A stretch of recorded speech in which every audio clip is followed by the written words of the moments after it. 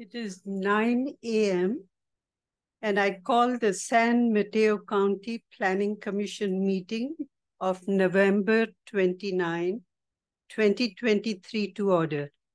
We are meeting in the San Mateo County Board Chambers as well as via Zoom. Please rise and join me for Pledge of Allegiance.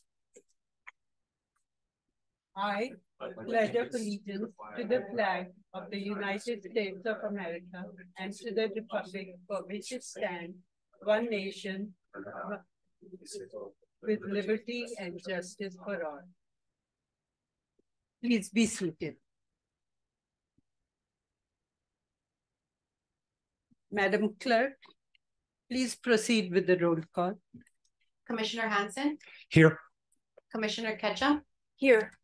Commissioner Serrano Kwan? Commissioner Ramirez? Here. Chair Gupta? Here. Thank you, Chair. You have a quorum. We'll now open public comments for items that are not on the agenda. Madam Clerk, please proceed. Thank you, Madam Chair. I will first call upon members in chambers, followed by speakers on Zoom.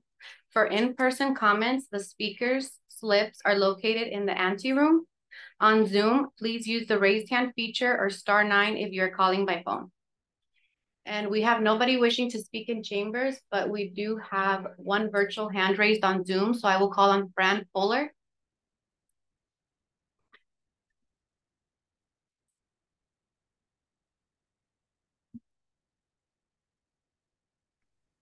Okay. Good morning. Can you hear me? Yes, 1 second, please.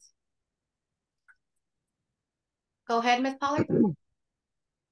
Okay, good morning. I just want to bring you up to date. I want to thank you all for voting last month for, or the last meeting, I guess it was, to have the signs up for no dogs in, dogs must be on leashes in the community park and Quarry Park. Thank you for passing that. And within a few days, the county had put the signs up. And so now it says the dogs have to be on leashes in that community park.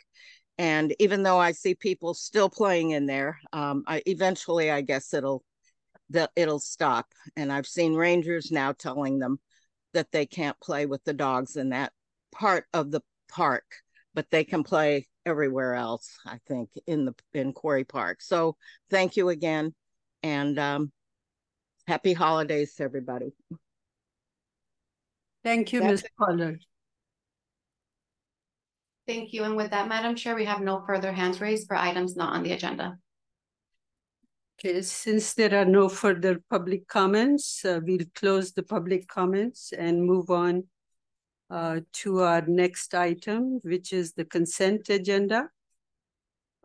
We have consideration of the minutes for the Planning Commission hearings from November 8, 2023. Do I have a motion to approve the minutes?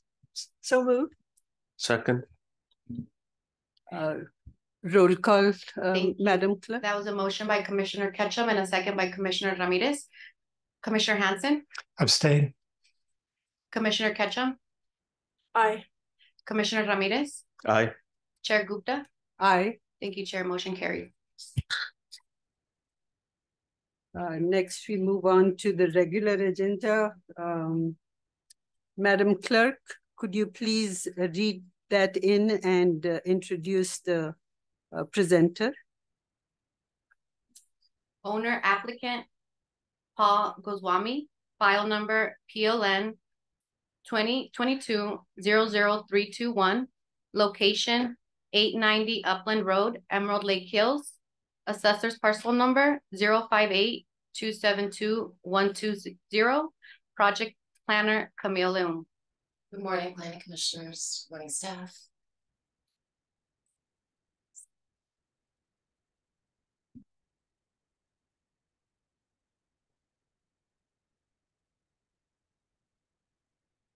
Oh, there it is. All right, the project is located at 890 Upland Road, shown here. The top left, bottom left is the view from the road. The parcel is approximately 1 acre. And the proposal is to divide the lot into 3 lots. There's an existing house at the rear of the lot, along with an existing driveway to access the existing house.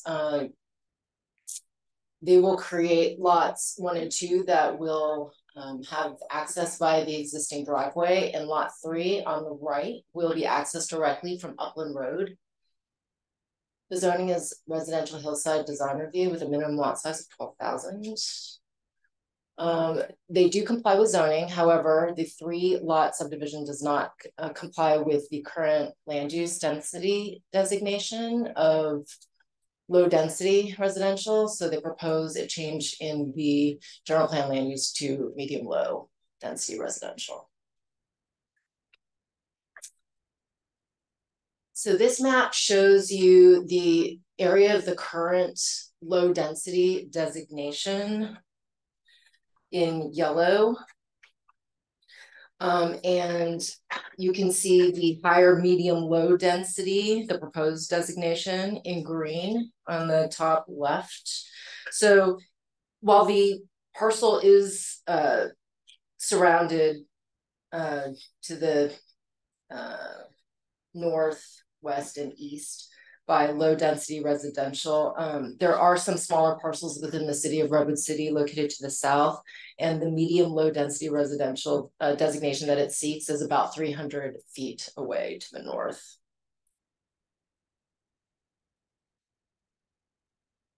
The proposal includes removal of 1 heritage tree and 6 significant trees.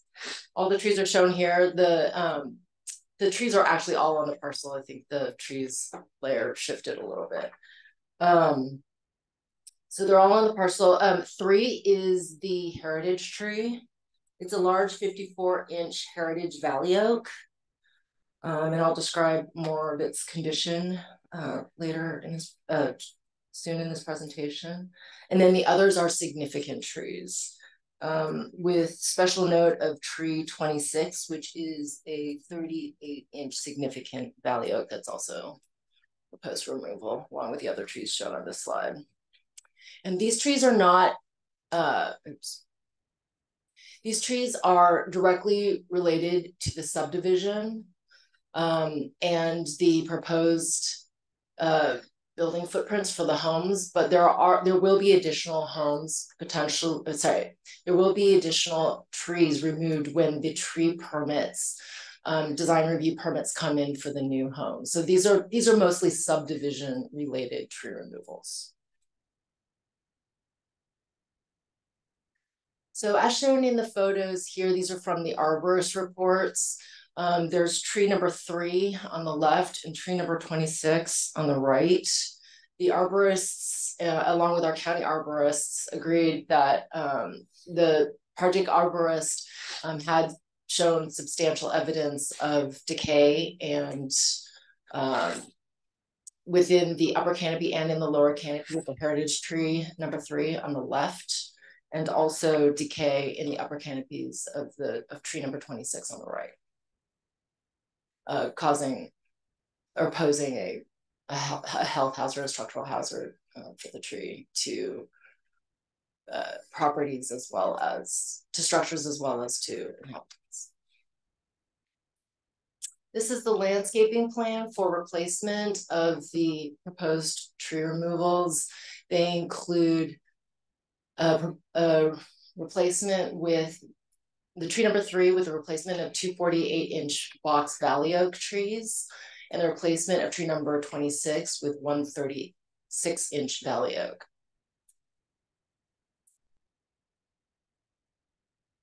The applicant, I would say the project includes the demolition of a house, the existing house, which was built in 1920. The applicant has provided a historical report discussing whether the house meets the criteria of San Mateo County as a historic resource, and it does not meet those criteria.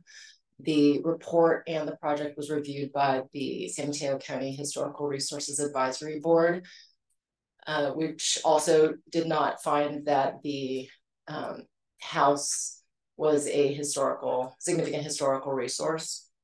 However, the Historical Resources Advisory Board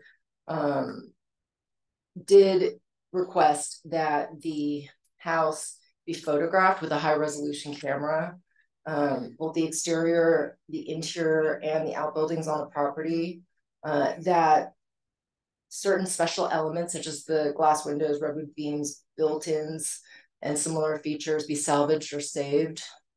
And these have all been included in mitigation measure 20 of the negative declaration. In terms of general plan conformance, the project complies with policies regarding infilling of urban areas.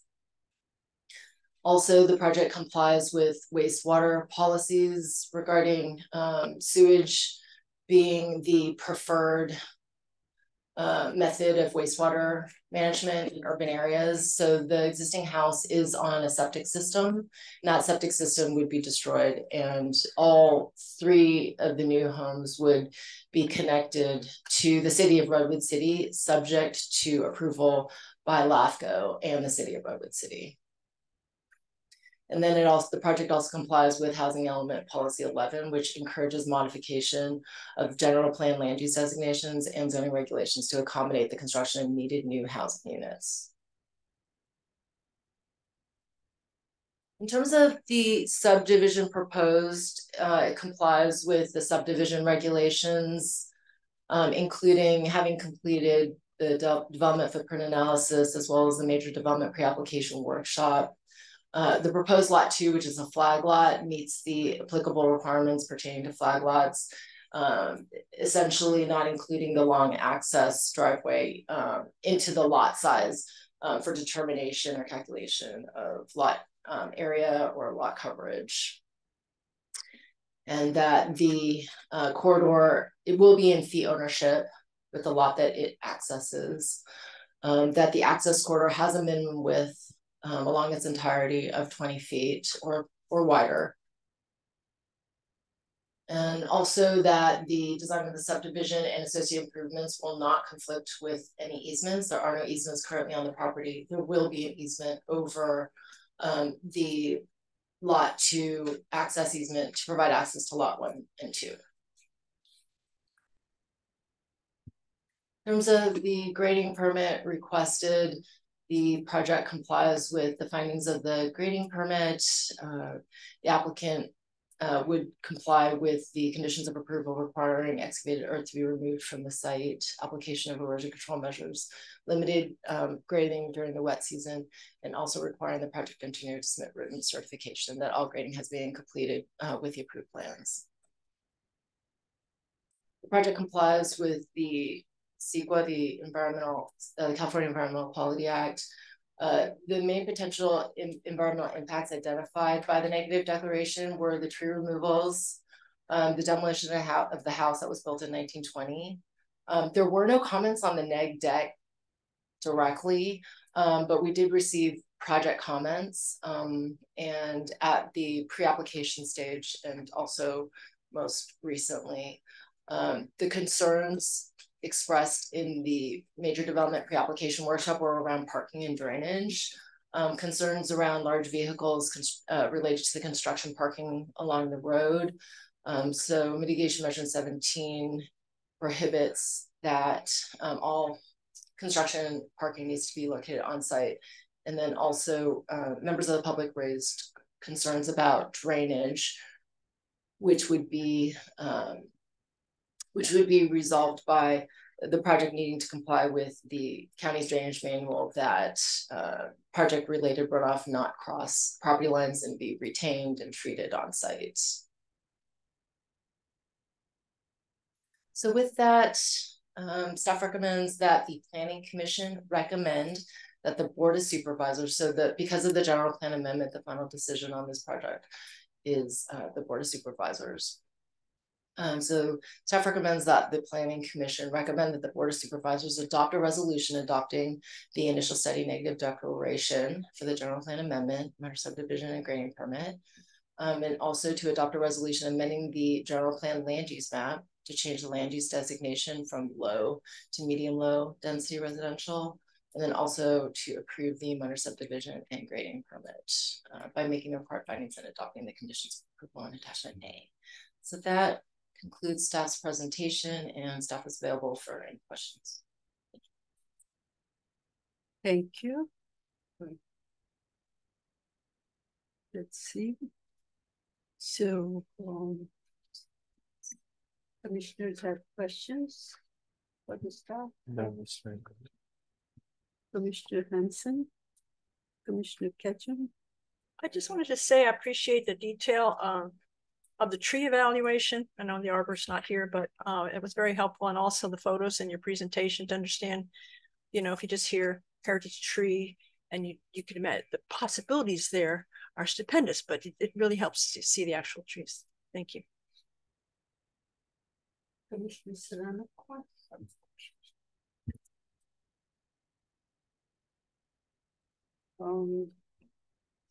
I have question. I don't know whether this is the question for the staff or for the applicant, but in terms of, I was reading about the final map once the subdivision, if subdivision is approved. So is it recorded, when it says the final map is recorded, what does it consist of? So say the Board of Supervisors takes action after the recommendation by the Planning Commission. At that time, the applicant would need to show compliance with having met all the conditions of approval as approved by the Board of Supervisors. So that generally takes about 6 months to a year. And they have to work with the County Department of Public Works mapping section to make sure that the final map meets the state requirements for subdivisions generally. And so what they'll do, the county surveyor kind of coordinates all of this between the condition checking from the Department of Public Works, planning, and any other agencies, as well as sort of the actual map, the format of the mapping. So he'll coordinate all that. And at the times the conditions are met and the map meets the requirements of the state and the county, then that map gets recorded. And then the parcel becomes split at that point, and then deeds are created for the new parcel configurations so that the parcels could be sold. Okay. So then when we see a map of the whole area, then it would look like it would have separate lines, right, lines drawn. Yeah, it'll take a little while. Yeah, whatever time it takes, a year or longer, then it would show as a separate parcel with a separate number. Yes, and later addressed when it goes through the building permit process. Yes. Okay. And it meets the minimum lot size, right? Yes. For that neighborhood. Yes, each lot. Okay. And per California laws or regulations, there could be a ADU. It would be allowed. Yes. In addition to a residence. Yes. They could build a ADU on it also. Mm-hmm. So these removal of the trees will take place before? There's a condition requiring, specifically for the significant trees number 3 and 26, that they not be removed at the time of subdivision, but at the time that the homes are proposed on the lots. Okay. So at this time, we are not approving You are approving the removal, but they can't actually physically be removed until later development. Okay. Thank you. Thank you. I have no more questions. So at this time, would the applicant, is the applicant here and would they like to speak? Okay. So you have 15 minutes.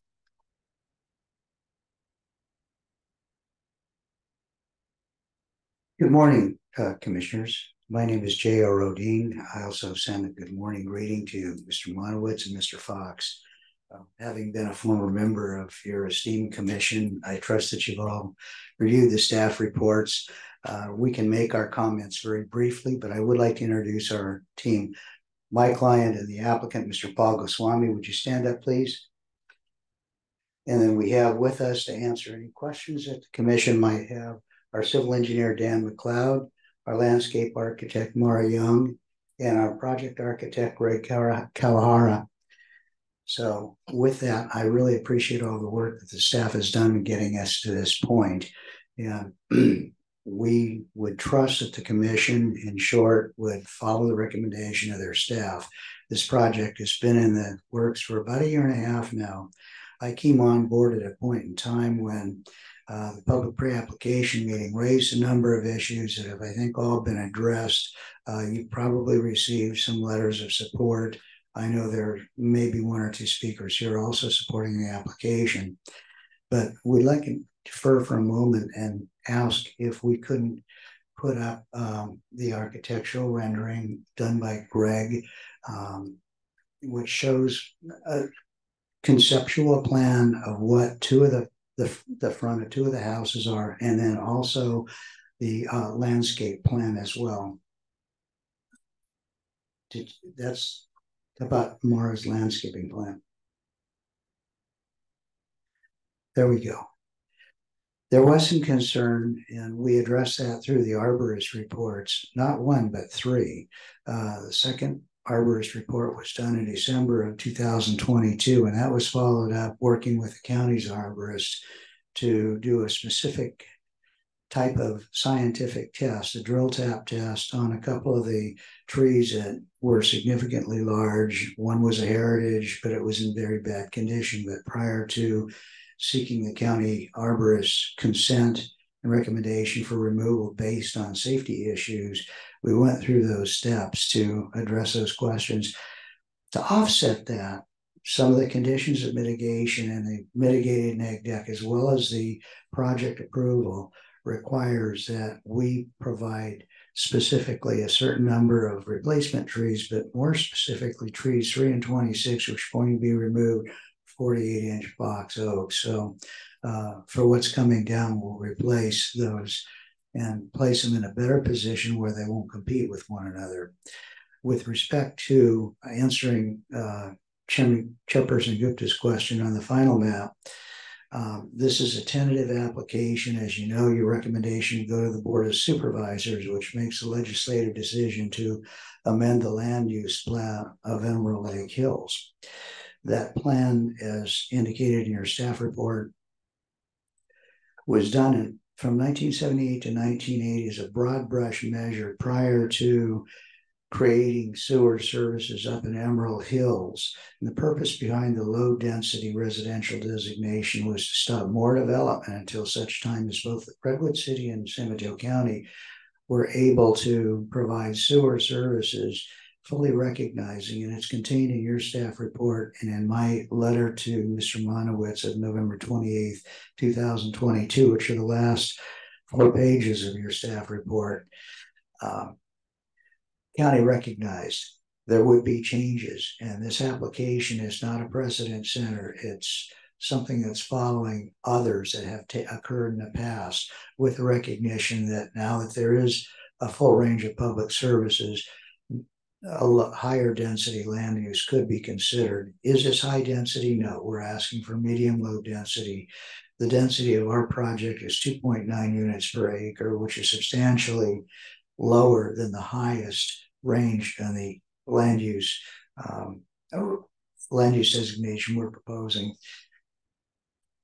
At this point, I'd like to conclude my presentation and say that our team is fully available to address any questions that you might have. And if you'd like a presentation from any of them, we're more than happy. Thank you very much. We hope you support the staff's recommendation. Thank you, Mr. Rudy. Commissioners have any questions for Mr. Rudy? Thank you. So at this time, I would like to open for public comments. Madam Clerk. Thank you, Madam Chair. And we did receive one written public comment that was distributed to the commission and posted to the website. And we do have 3 speaker slips from staff. Does staff still wish to speak on this item? With Greg Kawahapa. Questions, okay. Brian Jacobs.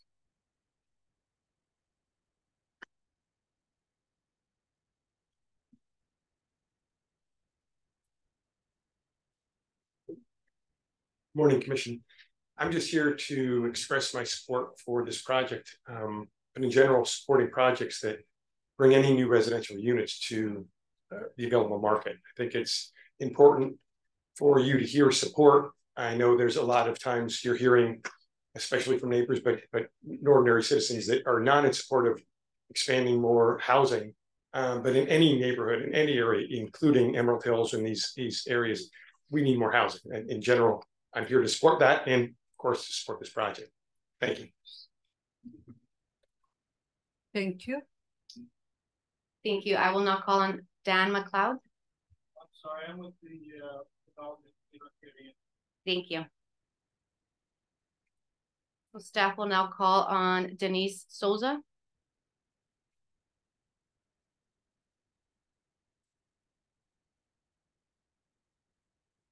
Good morning, Commissioners. I'm Denise Souza, and I live across the street from the proposed project. I'm at 873 Upland Road, and I'm speaking on behalf of myself and my neighbors. We did not receive notice of the meeting, so one of them's out of the country, another one had a medical appointment conflict. And so I just wanted to let you know it's not just me who's raising 2 issues that we want to make sure are documented in the public record. The first issue regarding the proposed project that we don't feel has been adequately addressed is that in regards to drainage in the area. We are going from a low density drainage situation to a medium density drainage situation, 1 house on a property to potentially 3 to 6 if you add the ADUs.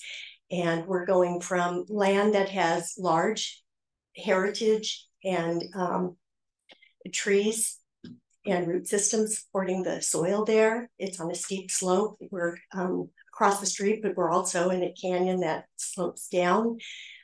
We're going from all those trees to hardscape and an additional proposed driveway that does not exist there currently. So if you were to go back to the picture of the beautiful homes that are being built, you can see that it's no longer all trees and woodlands with a good solid root system. You've got hardscape everywhere. The other thing is no additional plans are in place to address the drainage. They keep telling us that everything, the sewage, the drainage, the infrastructure as it currently exists is adequate to support the additional development in the area. And the residents and the neighbors, just based on past experience with drainage in the area, just can't possibly believe that you can go from low to medium density without addressing an old infrastructure with regard to water storage, or expanding it, or even have people come over and look at it. I don't think anyone even has physically come out and looked to see the current condition of the infrastructure with regard to the drainage.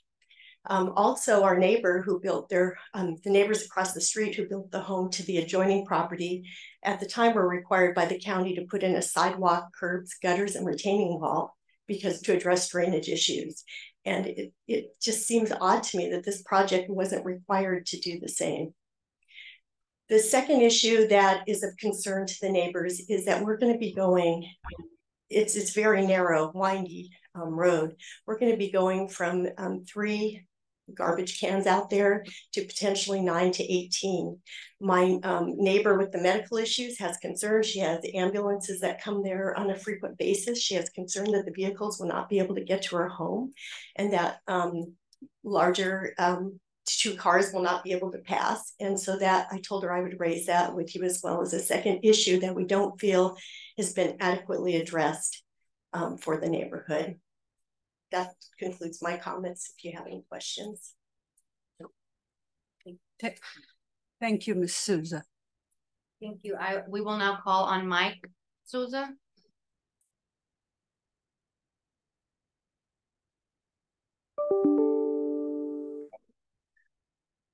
First, I just like to address the comment previously who said he appreciates the additional housing that we're putting in the area. I don't understand how that's going from 1 house to 3 houses is helping our population or additional housing in this area. When we're going from, a small, a 1 acre lot, we're now adding approximately $4 million homes each. How does that help the people who can't afford the houses? To me, I just sort of laughed when I heard that comment. Second, the oak tree that is in the middle of the lot, there is nothing around that tree. The tree was in beautiful conditions until about 2 years ago when the property was sold. After that, every 200-year-old tree is going to take abuse over the years. We have one of the largest one right across the street. It has issues. We pay $4,000 every 2 to 3 years to get that again trimmed and maintained. At least the last 2, 3, 4 years, that tree has not been maintained, has done nothing. It's just been ignored. Trees have to be maintained. They have to be taken care of, just like a plant, like a rose bush, anything else. It's sad. So my wife made a point about retaining walls. If you look at all the new developments on that street, on the county side, because we're on the city side, on the other side of the street, everyone had to put a retaining wall. I'm not sure why every time we get a new commission or stuff, new rules, the rules change. Some of the people had to put sidewalks, some had to put retaining walls. This one, no sidewalks, no retaining walls. I have no idea. I just don't understand it. We have a really narrow turn. Right now, a fire department goes through there or a garbage truck, it blocks the whole street. So now we're going to go again. We're putting more, as my wife said, more garbage cans, more, everything on the street. It's going to cause an issue. And we have lots of dog walkers, lots of people walking the street. It's very dangerous as it is right now. And I don't care about the development. I understand we need to add, they're going to develop and they have every right to add 3 houses. But let's figure out how to, make a wider driveway, make that one big driveway, make it wider, do something. Now we're adding 2 driveways, lots of hardscape. And again, as my wife said previously, we were not notified. Everybody below us on our house, which we're on top of the hill and goes down, nobody's notified. Not one, nobody even knew about this meeting. This is the first, last Tuesday when they had our discussion up in the yard. That was the first time we were able to be there. We never were invited to anything. So we were very disappointed that the communications project we've been very sad. So, and just because we're across the street and we have seen the water, my wife every day since an hour to 2 hours cleaning the gutters because we get rains, that water fills up in our street. And we're very concerned with the water issues. So that's all I have. Thank you. Thank you, Mr. Souza. We will now call on the last speaker in chambers, and that is Mara Young. Gotcha. Thank you. And Madam Chair, there are no virtual hands raised on Zoom for item 2. So we have no further public comment for this item. Thank you. So in that case, we'll close the public hearing. Would staff like to comment on any comments from public? Excuse me. Thank you, Chair Gupta. I just wanted to address the noticing issue. I did pull out the noticing the mailing list that was used to notify residents of this hearing. It's a 4-page list of about 100 properties, and it does include Mr. and Mrs. Salza's property is being sent to notice. So I'm not sure why they didn't receive it, but notice was sent out. Everything is done. I'm not sure why the discussion does. This is the first time, it's not for their sending for a mail in our mailbox last week for a meeting. That's the only time we've ever received any information. That's what's frustrating. Okay, so Director Monovitz does have on the list, and we'll make sure it happens in the future. Can I ask? Can you address a little bit about the drainage situation that there's a concern on?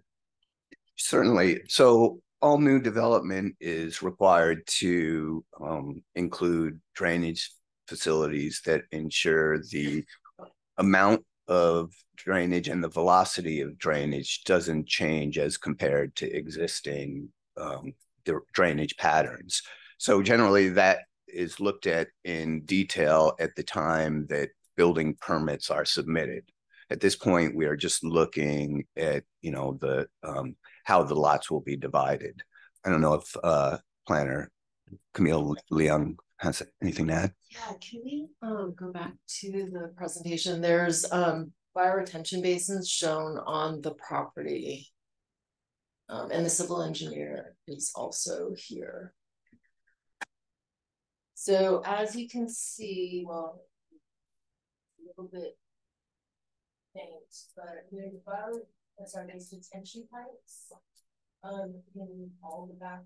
So the backyards of lots 2 and 3, they're kind of like a trench detail right there, and then there's also one in front of lot 1.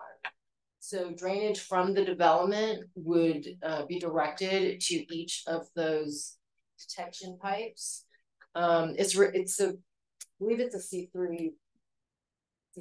Okay, so this subject is this project is subject to provision C3 of the state municipal regional permit, which means that if it goes over 10,000 square feet of new impervious surface, that the runoff from the development is required not only to be detained and metered, to the roadway or what have you, but to be detained and treated on site, to be infiltrated back into the ground. And with that, every new parcel that's created with a new house would be required to record a operation and maintenance agreement for the maintenance and insured operation of those facilities into the future. So the owners would be responsible for maintaining those systems.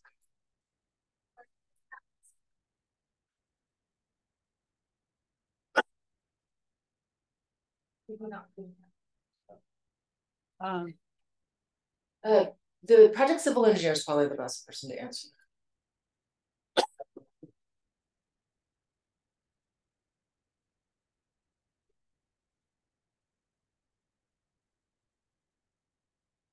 Good morning, commissioners. My name is Dan McLeod with McLeod and Associates. I'm the project land surveyor and the project civil engineer.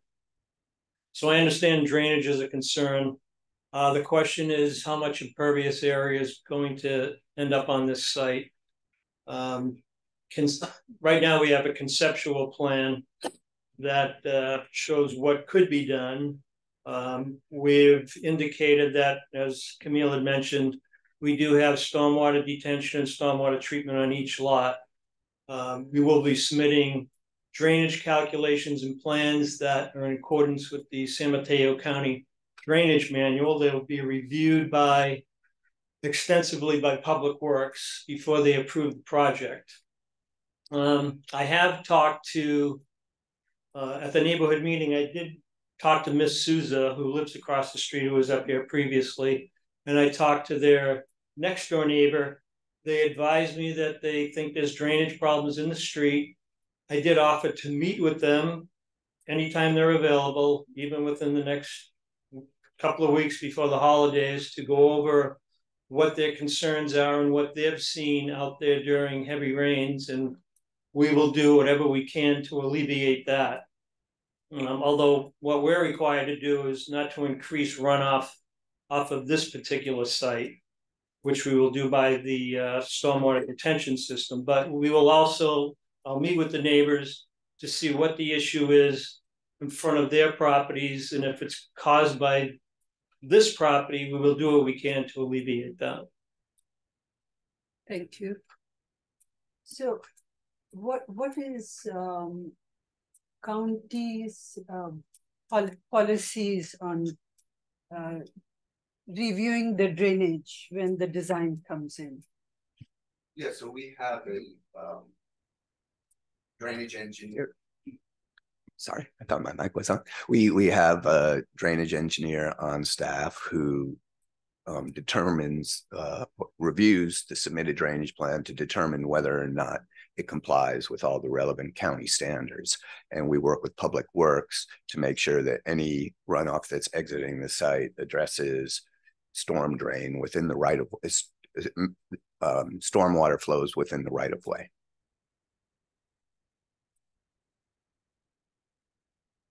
Thank you. You're welcome. But again, that's to be looked at the permit. At the building permit stage, it will stage. certainly be looked at in more detail. I think as part of the subdivision, what we want to make sure is that when we create lots, that those lots have adequate capacity to provide the sort of stormwater management that will be required at the building permit stage. And we have made that determination.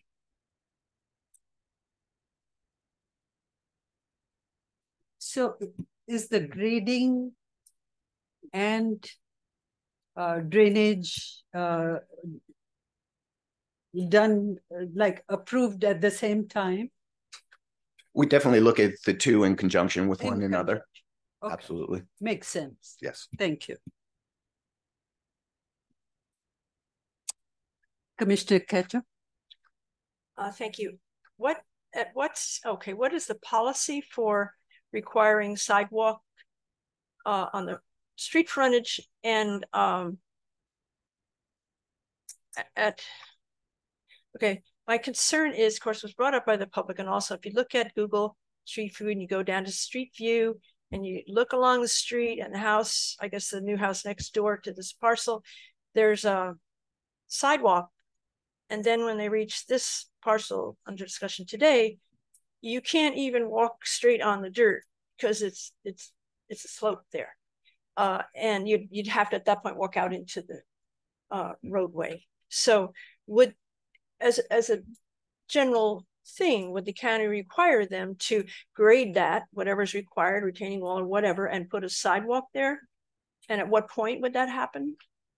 I think Camille's ready to answer that question. I'm looking at this plan and I'm not sure if I see a new sidewalk. No. I don't think it was required by the Department of Public Works.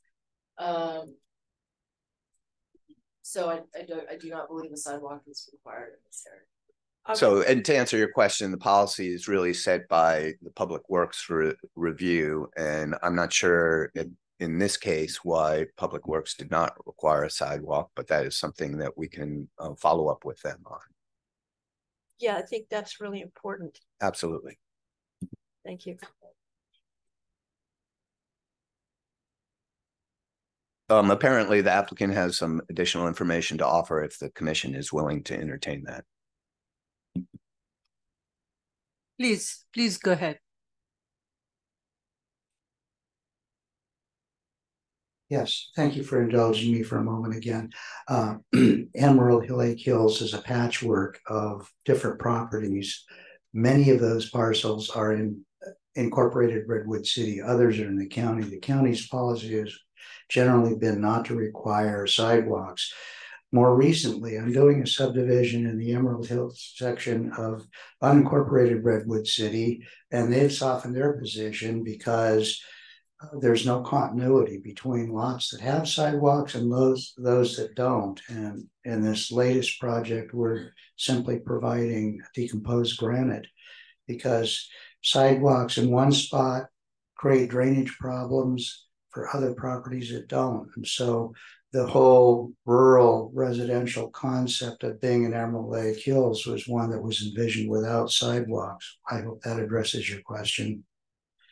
As a policy matter, we don't have to do it in the county unless the board adopts a policy accordingly. Thank you. Thank you, Mr. Jordan. I think this is an issue that might not occur if you're just looking at the site plan. You had to be on the street and see imagine yourself walking down the street. We will certainly look.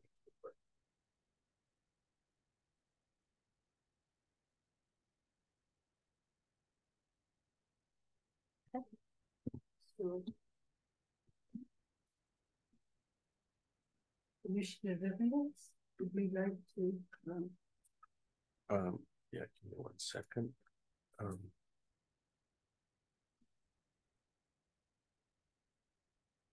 I think I'm gonna, if you indulge me, I'm going to propose the motion for this. I move that the Planning Commission recommend that the Board of Supervisors, one, adopt a resolution adopting the initial study mitigated negative declaration for the general plan amendment, minor subdivision, and grading permit for the project. 2, adopt a resolution amending the San Mateo County General Plan land use map to change the land use designation of a assessor's parcel number 058-272-120 from low density residential to medium low density residential. And 3, approve the minor subdivision and grading permit as per county file number PLN 2022-00321 by making the required findings and adopting the conditions of approval in attachment A. I'll second that. Madam Clerk, roll call. Thank you. That was a motion by Commissioner Ramirez and a second by Commissioner Hanson. Commissioner Hanson? Aye. Commissioner Ketchum? Aye. Commissioner Serrano Kwan? Aye. Commissioner Ramirez? Aye. Chair Gupta? Aye. Thank you, Chair. Motion carries. We move on to item 3. Madam Chair, could you please read that in and introduce the presenter?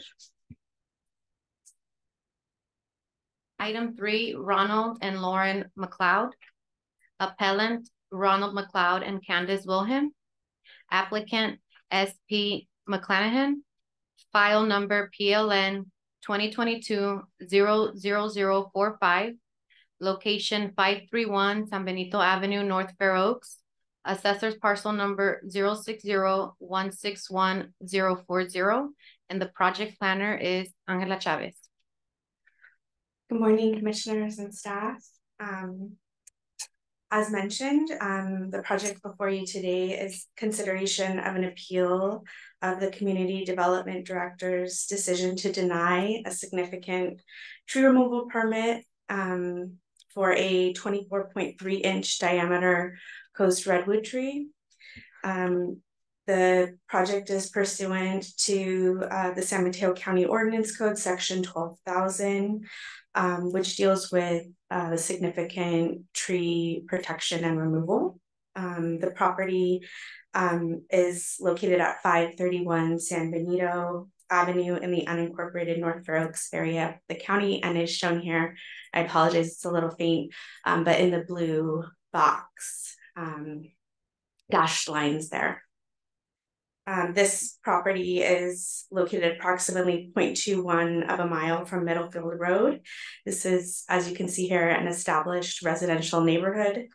The parcel is currently developed with a 2-story single-family residence, an attached garage, and pool. The property is well landscaped, and aside from the proposed removal of the redwood tree, no other development is currently proposed.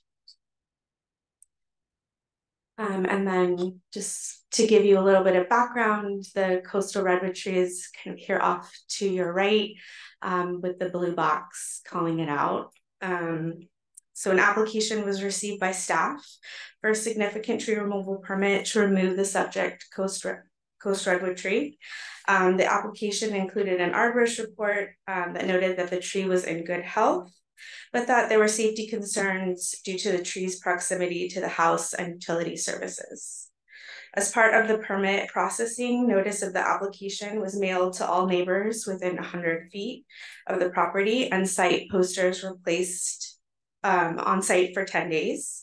During the 10-day comment period, staff received correspondence from 11 neighbors in opposition and 1 in support of the proposed removal of the tree. The correspondence in opposition to the removal cited the concerns over the loss of a healthy tree, the benefit of large significant trees to the environment and the neighborhood aesthetic, and just the general overloss of significant trees in the neighborhood. The correspondence in support of the removal expressed concern about drought impacts on the health of the tree, the size of the tree, and the potential the tree had to damaging structures, both on the subject property and neighboring property. Staff reviewed the project application materials along with all submitted comments and was ultimately unable to make the required findings to approve the application. A denial of the application was issued on April 19th, 2023, and the property owner and neighboring property owner filed appeals on May 1st and May 3rd, respectively. So I'm just going to go over the 2 sets of appeal comments that we received. The first being from the property owner, and then the second set being from the neighboring property owner. So the first comment was that the homeowner had requested a copy of the county arborist report and had not received one. The applicant was advised the county arborist does not complete an arborist report as part of their review. The county arborist conducts a peer review of the submitted arborist reports, but does not complete a separate review. The county arborist did review the submitted arborist report and determined that the subject tree and related circumstances did not justify making the findings required to issue the permit. The second finding was that the tree was too close to the existing development. The applicant noted that the subject tree is located 5 feet from a high pressure gas line that serves the house, 6 feet from the foundation of the residence, and 1 foot from the pool equipment's shed foundation. And I just like to provide some photos. So this is from the arborist report, kind of from the yard facing towards the street. The tree is indicated by the red arrow. And essentially what staff's review found was that the proximity of the tree to the reference structures didn't show that there was any actively present issues. So we're not seeing any raised areas or damage. And while the subject coastal tree is quite large and obviously is located in the side yard, there was no evidence that is currently damaging any adjacent structures or improvements.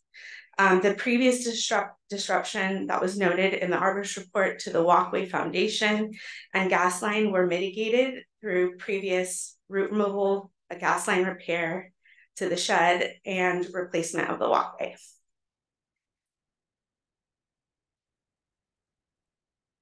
In our second set of comments, what staff found, and as we kind of discussed in the staff report, that while the neighbor provided more kind of detailed points, they're essentially similar to the nature of Appeal Point 2 that I just discussed. We think it's important to sort of point to the fact that the county's significant tree ordinance was adopted in acknowledgement of the valuable and distinctive natural resource that the existing and future trees and tree communities located within the county of San Mateo provide. Acknowledging this, the ordinance provides us a list of application requirements, including an arborist report, and provides required findings necessary for an approval of an application. The tree cover in this neighborhood, as you saw, is substantial, with many trees being located adjacent to walkways, the street, and homes. Following the appellant's argument, most of the neighborhood trees would be suitable for removal, which would be inconsistent with the objectives of the county's tree regulations. This ordinance seeks to evaluate each individual tree and its unique conditions to determine if the required findings can be made. In this case, that would include the subject's tree's current condition. The provided arborist report noted that the subject redwood tree is in good health. The report made no mention of, nor was there any evidence of visible broken branches, and the report confirms that issues with root intrusion were mitigated via previous actions. And just kind of give you a proximity picture. So the tree, again, off to the right here, the property owner's house to the left, and then kind of in the background on the right-hand side, you can see the neighboring property. So you can see that there is some distance there. And then kind of moving on, in terms of the overhead proximity lines that were mentioned in the appeal comments and the proximity to the neighboring oak tree, I have some additional photos for you. Previously, and the photos that were provided in your in the arborist report that were included as an attachment of the staff report showed that there were low branches touching communication lines, but that the power lines appeared to be separated from the trunk of the redwood tree. It was the county arborist's opinion at that time that clearance from the communication lines could be achieved through pruning. On a recent site visit, staff was able to confirm that the lower branches do appear to have been pruned, and you can see that there's clearance on the left-hand side there. As to the proximity of the neighboring oak tree, staff is unable to substantiate the potential impacts to that tree, as the arborist report did not include an assessment of the oak tree, nor was it included as rationale for the removal of the subject redwood tree. Furthermore, while the oak tree and the coastal redwood tree have canopies which are growing into each other, at least visually, the oak tree appears to be in good health. So just pointing to this significant tree ordinance, section 12,023 provides the criteria for approval. So based on this, staff determined that the 12 possible findings as listed here, we were unable to make these findings based on the information provided. And therefore it remains our recommendation that the Planning Commission deny the appeal and uphold the decision of the Community Development Director to deny the removal of the subject tree, subject to the finding of denial that's listed in attachment A. That concludes my presentation, and I'm available for any questions you may have. Thank you, Ms. Chavez. Questions? Commissioner Ketchup, do you have any question? Is the staff? No, thank you, staff. Any questions? No.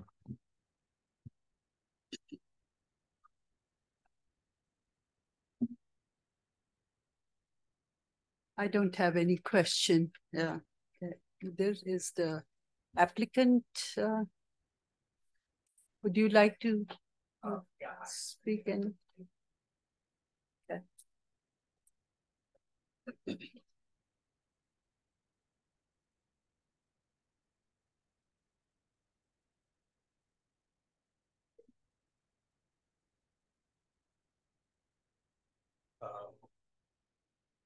Do we have to share it? We can, sure.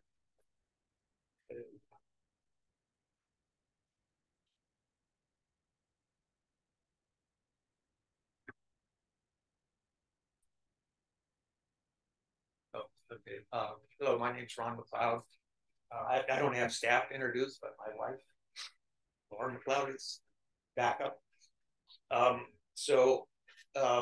This is a copy of the arborist report that kind of generated my request to remove the tree. A couple of things I wanted to note on there is, first of all, the arborist is a ISA certified arborist and is also a qualified tree risk assessor. So has significant qualifications to assess the potential risk of that tree being there. And the risk that he noted where there is conflict with the power line, and I'll show you another picture that shows it, although it isn't, when it's not moving, it doesn't touch the tree, but it's inches away from the tree. And I've observed during the storms last winter that it does contact the tree. The main power line does contact the tree. It can fray the power lines. There is a conflict with the gas line, and that was noted on my permit and by the planner. And there's currently some damage starting to occur on the foundation of the shed that's nearby. So the next, I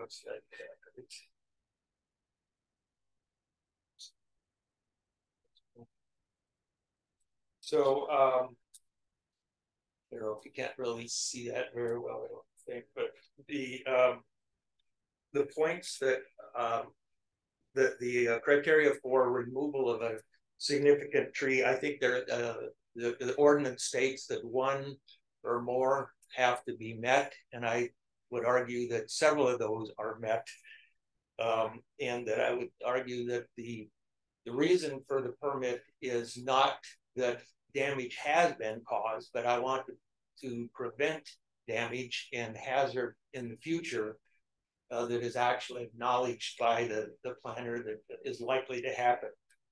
So the areas, the items that I think are met is that the tree could adversely affect the general health and safety, could cause substantial damage, which is referenced several times, is too closely located to existing or proposed structures, again, referenced several times, interferes with utility services, which it clearly does, and will be replaced by a planting approved by the commission. That was part of my submittal, was that I would replace that with a more suitable tree in a more suitable location.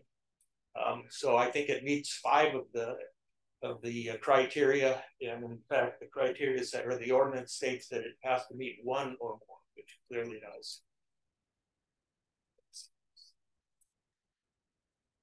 So again, this is kind of a repeat of the denial, but again, in the denial, I was told that there isn't currently damage. So currently my house is not burned down because the wire was frayed by the tree, and currently the roots haven't impeded the gas line, but they have the potential to do that. And the whole purpose of the removal is to prevent the hazard and prevent damage and the risk to my house and my family. You can see how close the wires are to the tree. And again, during last year's storm, I observed with the movement from the wind of both the wire and the tree, it does contact the trunk of the tree. So it isn't the branches that we're concerned with, it's the main trunk of the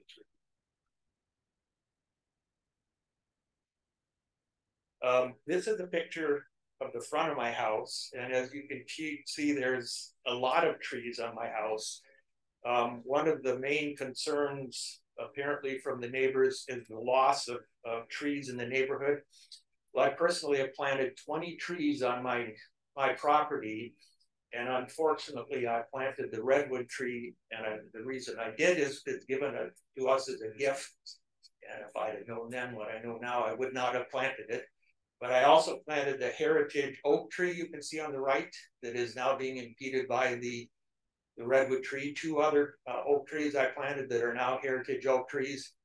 And like I said, a total of 20 trees I planted on my property. So I agree with with the people that expressed concern about loss of trees in the neighborhood. I was involved with FOBA more than 30 years ago when we donated time and money to plant hundreds of trees in the neighborhood. And these are some of those that we did. So I am in agreement that the loss of trees is not good, but again, you can see that I've done, I think, more than my share of addressing that by planting trees. But also, from this tree, you can see the oak tree, and behind it is the redwood tree, and it's clearly impeding the heritage oak, which is more valuable and is a native tree as the redwood is not. So, in summary, I guess I'm appealing the denial because I believe that my original tree pit permit did meet the requirements of the ordinance and was unfairly denied. And this is the letter from Candace, my neighbor, and I think she's on the line too if she wants to point out the points in her email.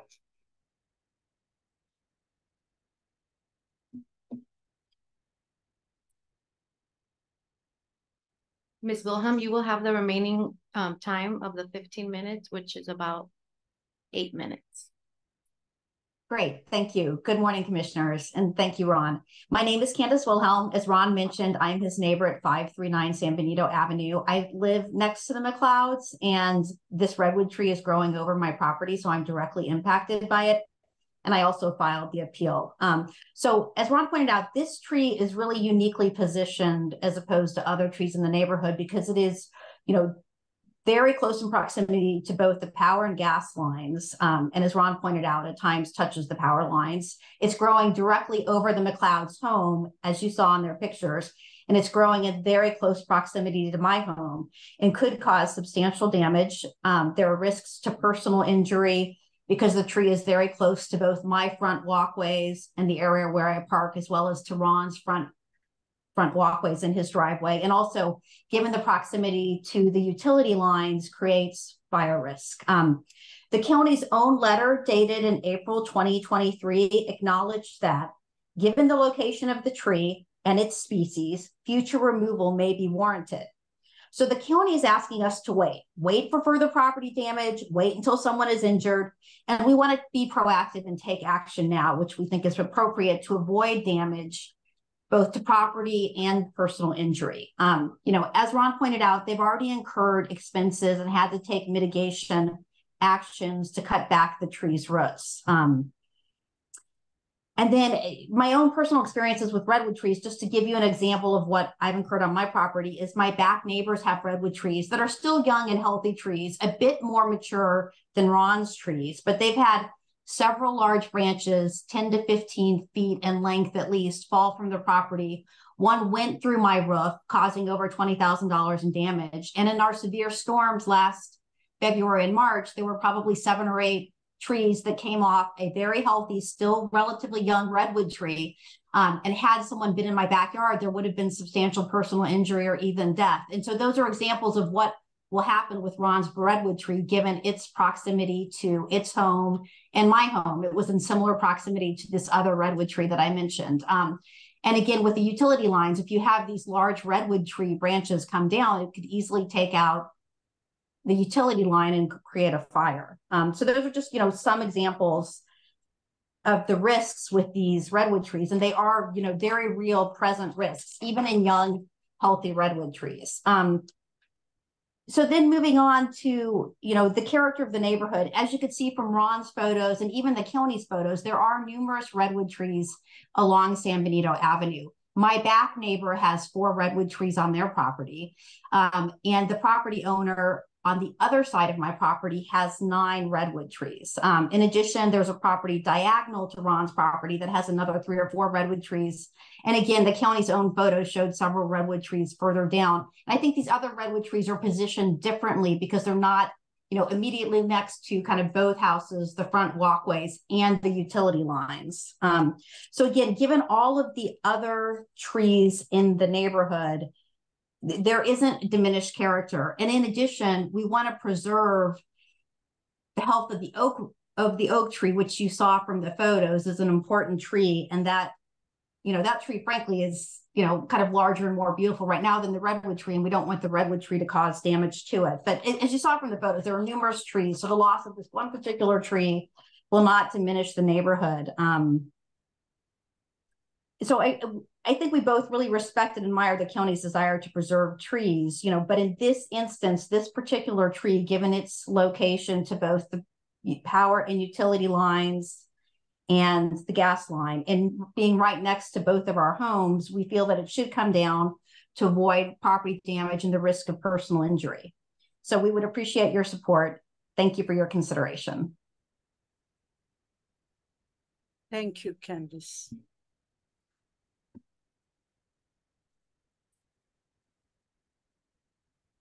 Any questions? I have. Commissioner Ketchum? I have a question for Mr. McLeod.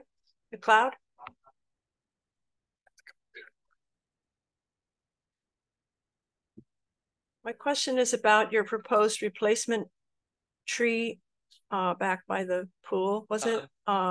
It's labeled flowering pear. Correct. I'm assuming that is the calorie pear, Bradford pear. Do you know another name for it? I just know flowering pear was the name for it.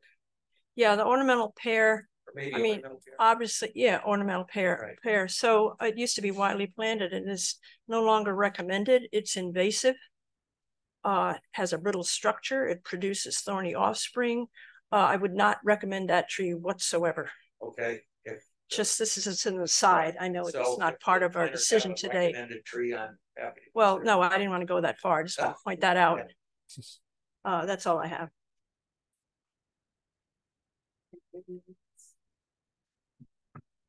I don't have any question. Thank you. So at this time, did you have any comment, Director Monovitz? Well, I just wanted to express my appreciation to the applicant and appellant. I understand that this is a difficult circumstance. I also know that, you know, our planner, Angela, has worked very diligently with the concerned neighbors to try and strike an appropriate balance here. It's a difficult issue, and so we're happy to answer any additional questions you may have, but I think the basis for our recommendation is laid out in the staff report, and I haven't heard anything today that changes the staff's opinion on the matter. Thank you. Okay, we can deliberate now? Well, is there anyone who wants to speak? Right. Yes. Do we have any public who would like to comment? Yes, thank you, Madam Chair. And we also did receive one written public comment that was posted to the website and circulated to the commission. And we do have Carolyn Zinko wishing to speak.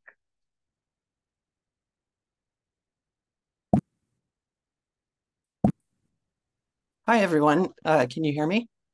Yes, go ahead. Hi, my name is Carolyn Zinko. I live across the street from Ron and Candace, directly across from Ron and diagonally from Candace. I did want to second my husband, Dan Diegas's written support of Ron and Candace's proposal. In principle, I agree with everyone that retaining trees is important and great for the character of a neighborhood. In reality, this is not a lone rare redwood tree. As everyone's pointed out, there are dozens of redwood trees in this neighborhood. There's dozens of oak trees and other types of trees. So the removal of one tree, you know, while regrettable, is not going to make, you know, a huge eyesore or impact in the neighborhood. The drought and the rains have led to tricky conditions. I think we all have seen and read many stories in the local press and seen our neighbors have trees fall down onto their houses, have branches fall on their houses and cause damage. You know, as Candace mentioned, a different redwood tree, not the tree in question, shed some branches that fell onto her roof. I was the person that she knocked on our door, extremely upset, during the rainstorm and said, Carolyn, where's Dan? Can Dan help me? A tree branch fell through my roof. I can't go in the attic. Can he please come in the attic and help me figure out what's going on? Because I can't tell, you know, I heard it, I felt it. There's, you know, water's coming in. Can he help me? So he ran over there with a ladder, went up into the attic, took a look.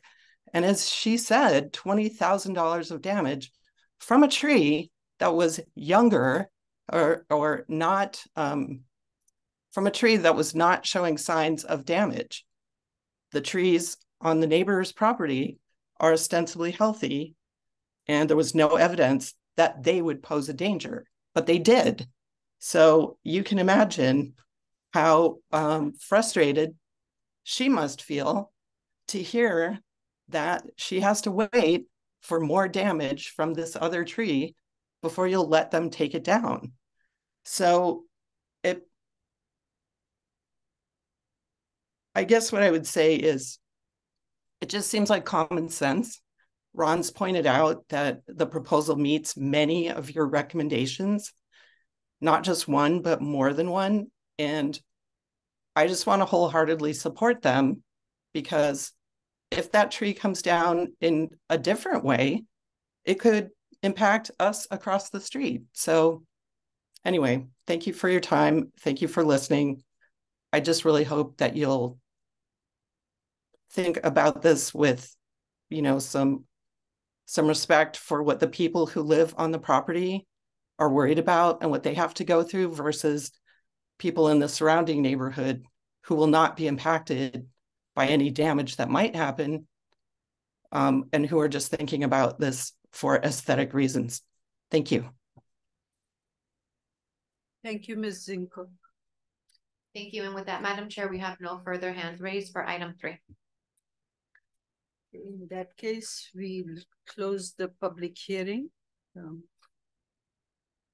Deliberations by the commissioners.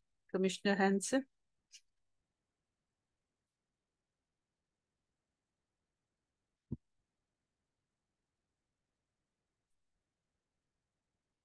Everyone in here knows my position with trees. I love them, and I've voted to retain every tree.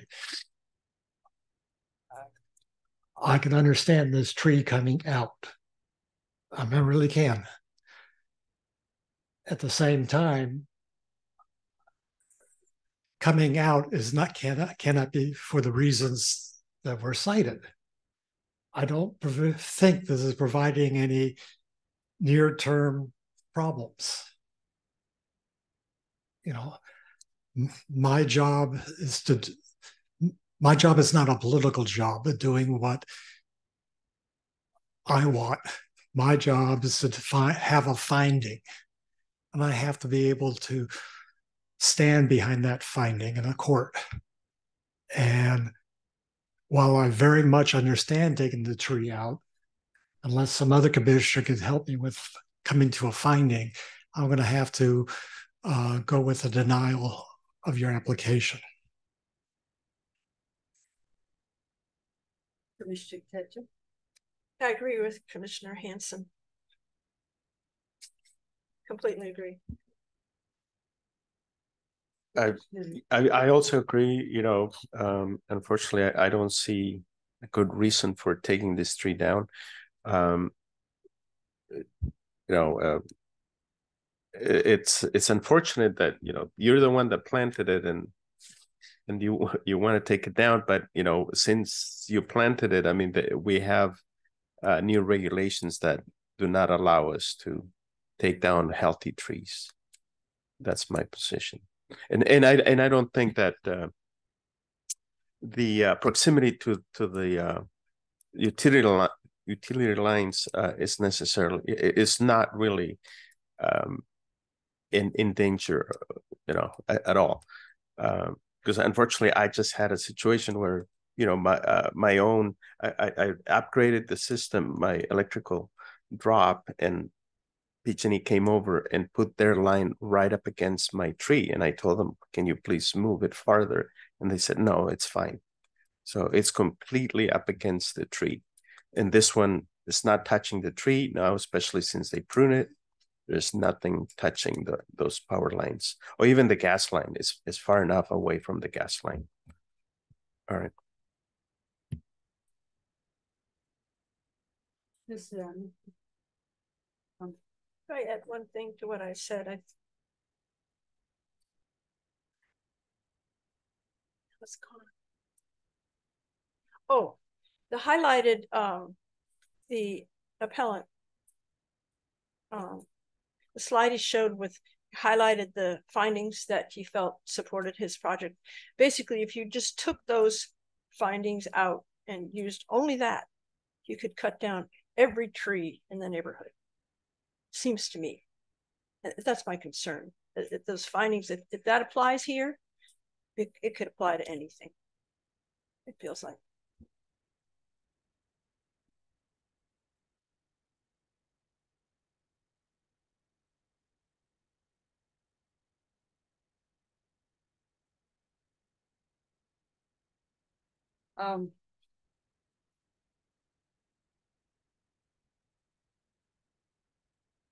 I'm more concerned about the fires that we have seen in our county, in our not just the county, because of the power plants. That is one of the things that is bothering me. Other things seem to be fine to me. I certainly appreciate that concern, and in fact, you know, the department has taken action to address that concern by issuing an exemption for hazardous trees that really do pose a significant fire hazard. Those are certain species that are of particular concern, and they do not include redwood trees.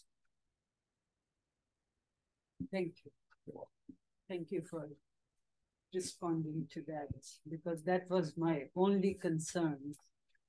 Other things I don't think was a concern in my mind, but seeing power lines close to the main part of the tree was my concern.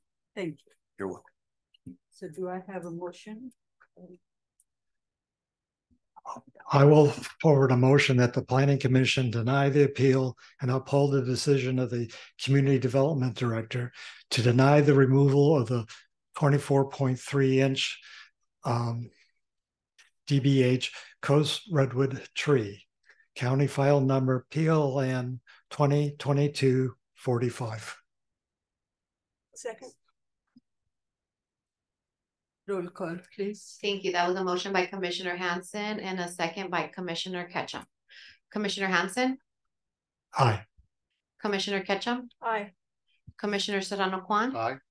Commissioner Ramirez? Aye. Chair Gupta? Aye. Thank you, Chair. Motion carried. And to the property owner, just so you know, this decision is appealable to the Board of Supervisors.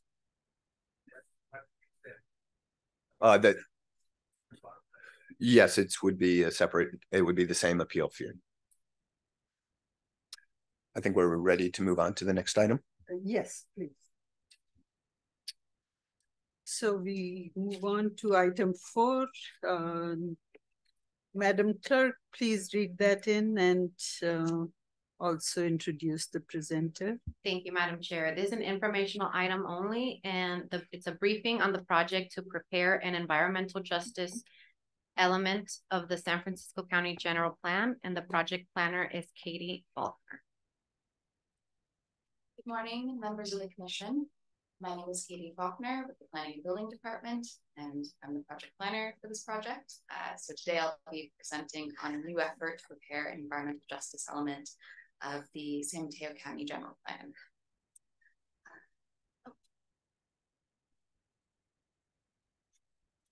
So for some background information, state law defines environmental justice as the fair treatment and meaningful involvement of people of all races, cultures, incomes, and national origins with respect to the development, adoption, implementation, and enforcement of environmental laws, regulations, and policies.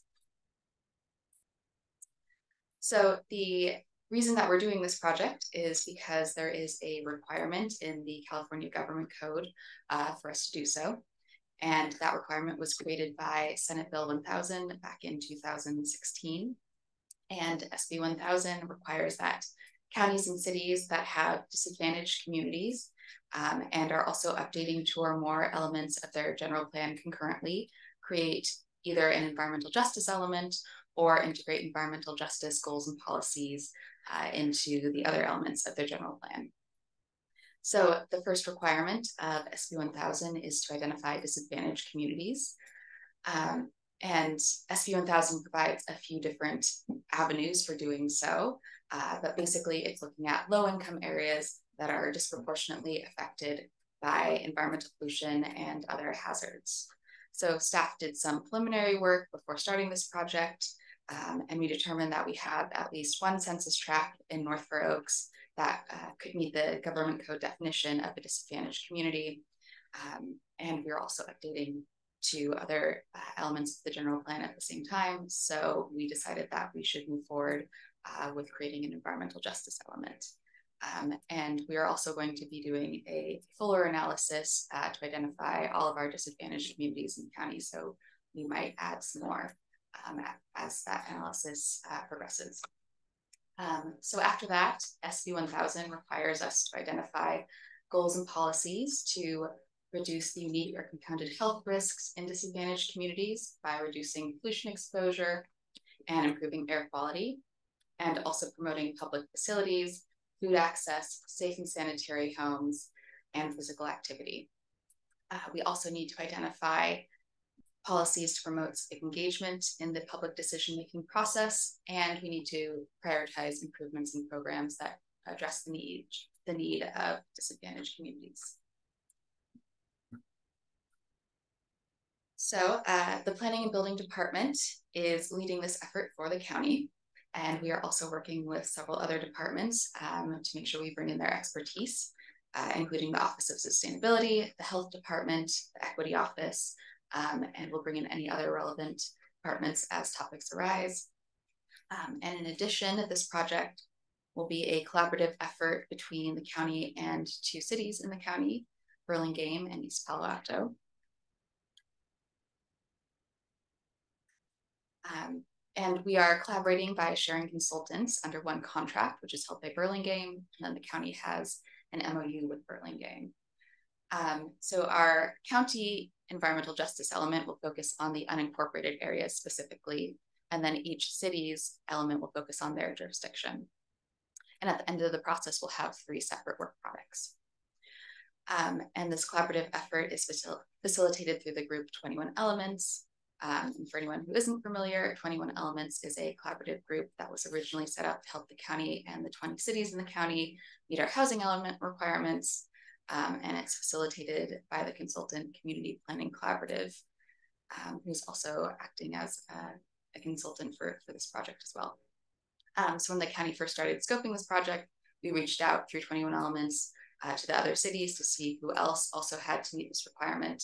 And that's how we ended up working with Burlingame and East Palo Alto. So the primary consultant for doing this work, for creating the EJ element, is PlaceWorks. And we also brought on the CBO, the community-based organization, Climate Resilient Communities, as our lead CBO under the PlaceWorks contract.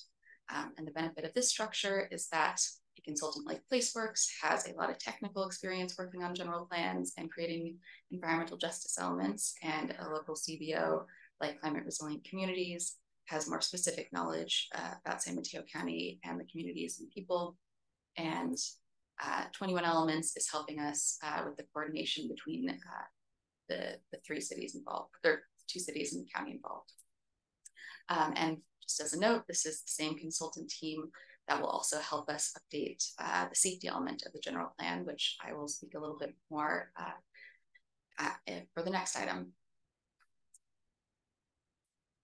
So this scope of work includes 4 major tasks. The first task is project coordination. So that includes joint steering committee with the two cities, as well as jurisdiction-specific check-ins.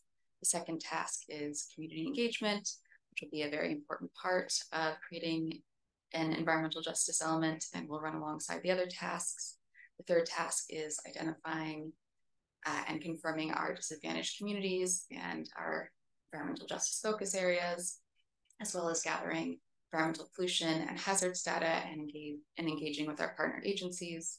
And then the final task will be to develop our environmental justice element and our policies and programs. So just to go into a little more detail, in the scope, we try to include thoughtful approaches to community engagement and equity. And that's why we brought on CBO Climate Resilient Communities to help us lead engagement and outreach to community groups and hard to reach community members, and to provide equity-focused reviews of our work products. And we plan to engage impacted groups and disadvantaged communities through a robust engagement effort that will include culturally competent workshops, community workshops, and an equity-focused survey. And some strategies in our scope of work that we're hoping will help us hear from everyone we need to include having Spanish interpretation at our workshops, and having Spanish-speaking staff that can engage one-on-one, providing gift cards to workshop attendees to reimburse them for their time, providing food at events. And in addition to climate resilient communities, we also have in our scope to engage at least one other local CBO partner for each workshop to help assist with outreach and consultation for specific groups or areas. And for the survey, some of the strategies we're including include conducting the survey in up to 4 languages, going door to door to direct canvas to reach target demographics, providing gift cards, again, for reimbursement of survey responders' time. And we're also planning to create a toolkit of educational and outreach materials, including things like a website, a story map, and a presentation that staff can give to different community groups as the need arises. And these activities and feedback we receive will all be summarized in the community engagement report, and the results of all that community engagement will also help guide the creation of our environmental justice policies. So sharing a bit about where we are now. This project started up last summer, and it's expected to take about 2 years to complete. And early work has included, we're working on a community engagement plan right now to specify some of the details of what I just went over. And we're also working on preliminary mapping to help us identify our disadvantaged communities. It's not quite ready to share yet, but when it is, we will share with the public and Planning Commission. And we're also starting by pulling available data from the census and other sources, but often this data isn't granular enough to capture all disadvantaged communities in the county. So we also want to make sure that we're incorporating local knowledge as well. And right now we're at a very early stage of this project, but we'd like to request any suggestions for areas that we should look into further from the Planning Commission, and we will be doing that as part of community outreach as well. And because we're early on in this project, our website is forthcoming, and we don't quite have draft materials to share yet, but there will be additional opportunities to comment when this material becomes available. So thank you, and I'm available for questions about this project. Thank you. Thank you, Ms. Faulkner. Questions? No questions. No questions. A quick question. Thank you for the presentation. I'm glad that the department is engaging in this process. Very encouraging. How can we get updates as you guys go along? Yeah, well, we can make sure to include the Planning Commission on any outreach emails that we include. We can also come back when we have more draft materials to share to get specific comments. We just wanted to make sure we didn't let too much time go by without sharing that this project is starting up, and that you might be hearing about it more. So yeah, we can definitely plan to come back and share draft materials.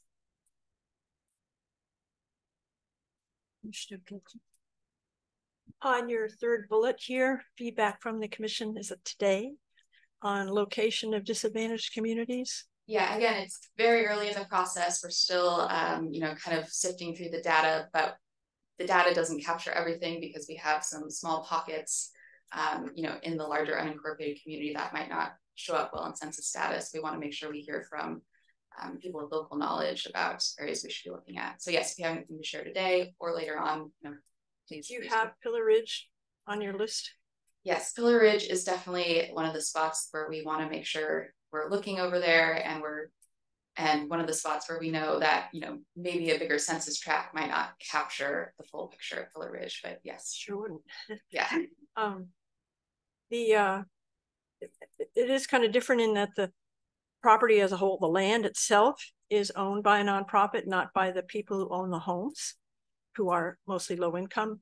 Does your selection, is it based mainly on income level?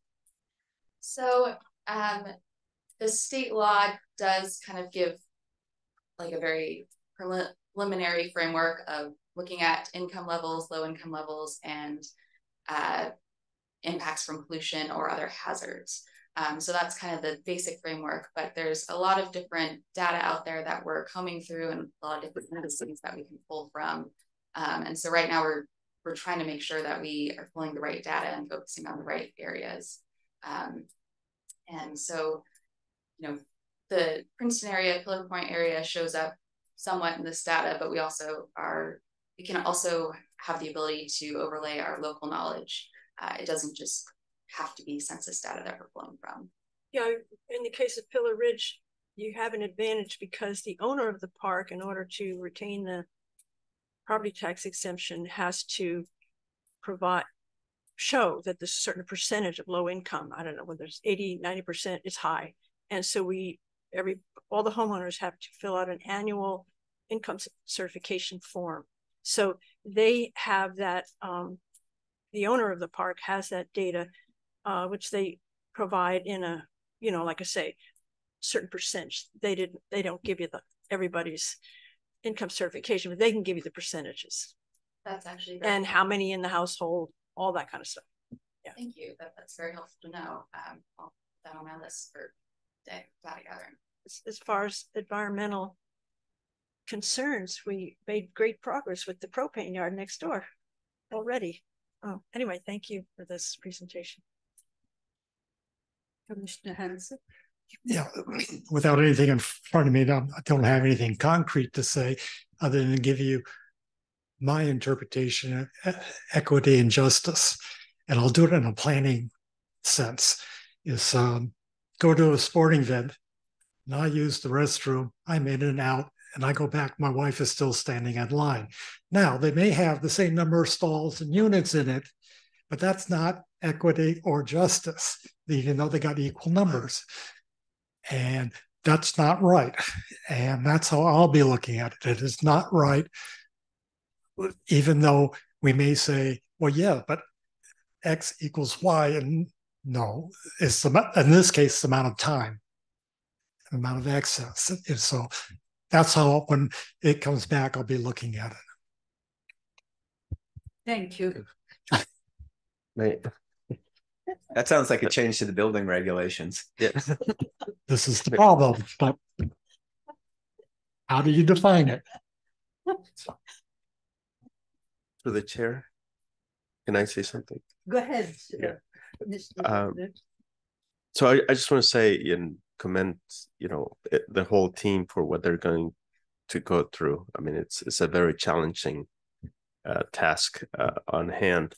And I'm glad to see that you're going to look at the pollution, in different communities that are affected. My one concern has always been in areas with lack of green areas. East Palo Alto and North Fair Oaks, come to mind, that are some of the ones that really are in need of looking into green areas. Yeah, you're underparked.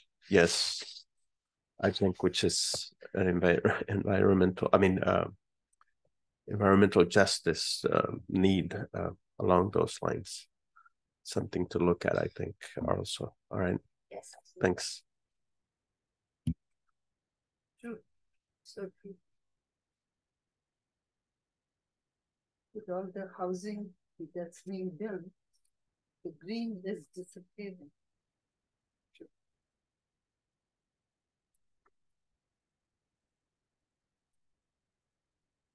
So, nobody else has it. Okay. So I was looking at some of the other counties' environmental justice element, what they have. In particular, when I do Google search, some of the other counties come up before San Mateo County, okay? So the one that came up on top was Alameda County. And they already had a draft there. I didn't read the draft because I had our own information here for our own planning commission. But that brought me thinking that do you or do we share information between because there may be different or maybe some similarities between the situations in different areas? Yeah, absolutely. I think looking at the work that other counties and cities have done is a good step for this project. I know off the top of my head, our consultant Placeworks recently has worked on the environmental justice element for Solano County. So they're bringing that knowledge as well. And yeah, I'll put it on my list to take a look at the EJ element for Alameda County because it's helpful to learn from our neighbors. So, sorry, I didn't make a note of whom we have or whom our county has contracted with, but do they also do work for other counties? Similar kind of things for other counties? Yes, they have a lot of experience doing environmental justice elements and safety elements coming up.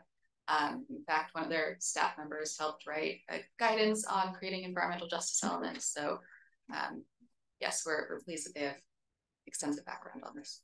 Okay. So the work, did it actually just start in summer of this year, or was it, there was some other things that were happening even before that, collecting data, basically? Yeah, before that was kind of a scoping phase where, we're trying to figure out, are we required to do this element? Do we think we have disadvantaged communities? Because that was one of the triggers for doing this. And then also, because we're doing the housing element and the safety element, that also triggers us to do this. So yeah, just a lot of scoping work took place before this. And creating kind of our little collaborative with East Palato and Burlingame, that all came before the summer. But the summer is when we got the consultant on board and actually started, officially started the project. Yeah. Like I was surprised to see Burlingame on there. Yeah, they decided that they also, have this requirement and that they want to complete an environmental justice element. So yeah, we're happy to have them on board. So does Burlingame also have unincorporated areas? Is that what we are focusing on, or it's not just unincorporated? So for Burlingame and East Palo Alto, they will be focusing on their incorporated areas, but we can share knowledge and share this consultant. And we were hoping that there'd be some efficiency in working on this together, and also just having partners to go through this effort at the same time. We thought would be useful, but technically we're focusing on our individual jurisdictions, while sharing knowledge while we can. Okay. Yeah, I think in the staff report I did read that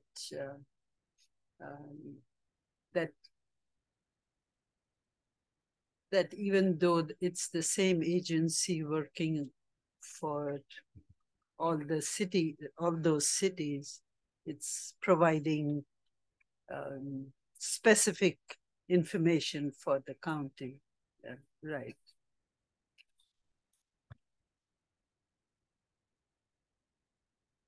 Because this SP 1000 was passed some years ago, right? Mm-hmm.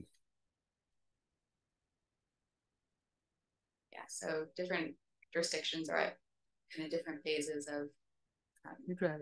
addressing this requirement. Right. Yeah, it's on the different tasks that you had also mentioned there, the different phases. Thank you. Thank you. Yeah, I'm still absorbing that information. There's so much in there. Maybe next time when you bring it around, I'll have more to add to this. But thank you. Thank you for presenting.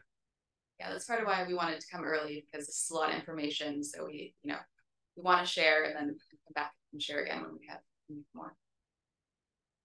Thank you very much. Okay.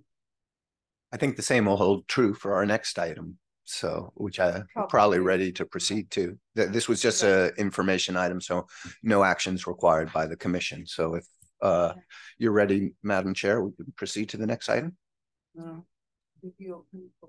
Oh, thank you. Yes. Good catch. Okay. Thank you, Madam Chair. We did not receive any written public comments for item 4.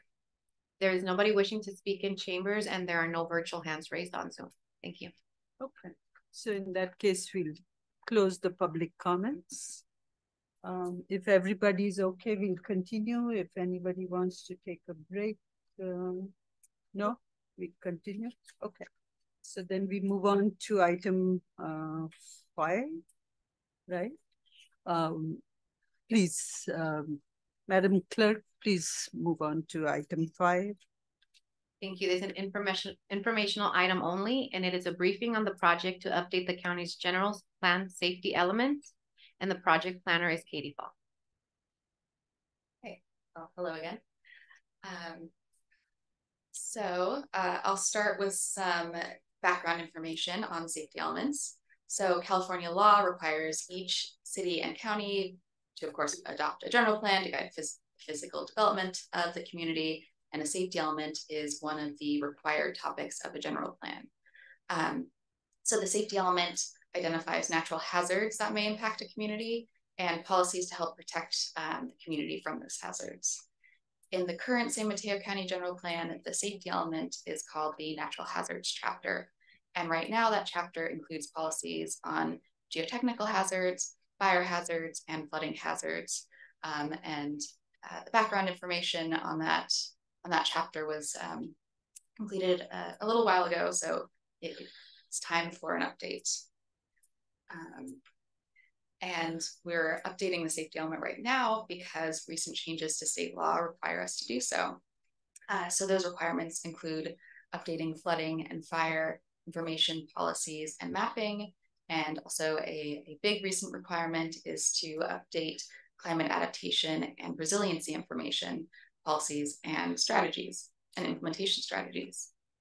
And that requirement comes from Senate Bill 379, and that requirement kicked in when we recently updated the local hazard mitigation plan.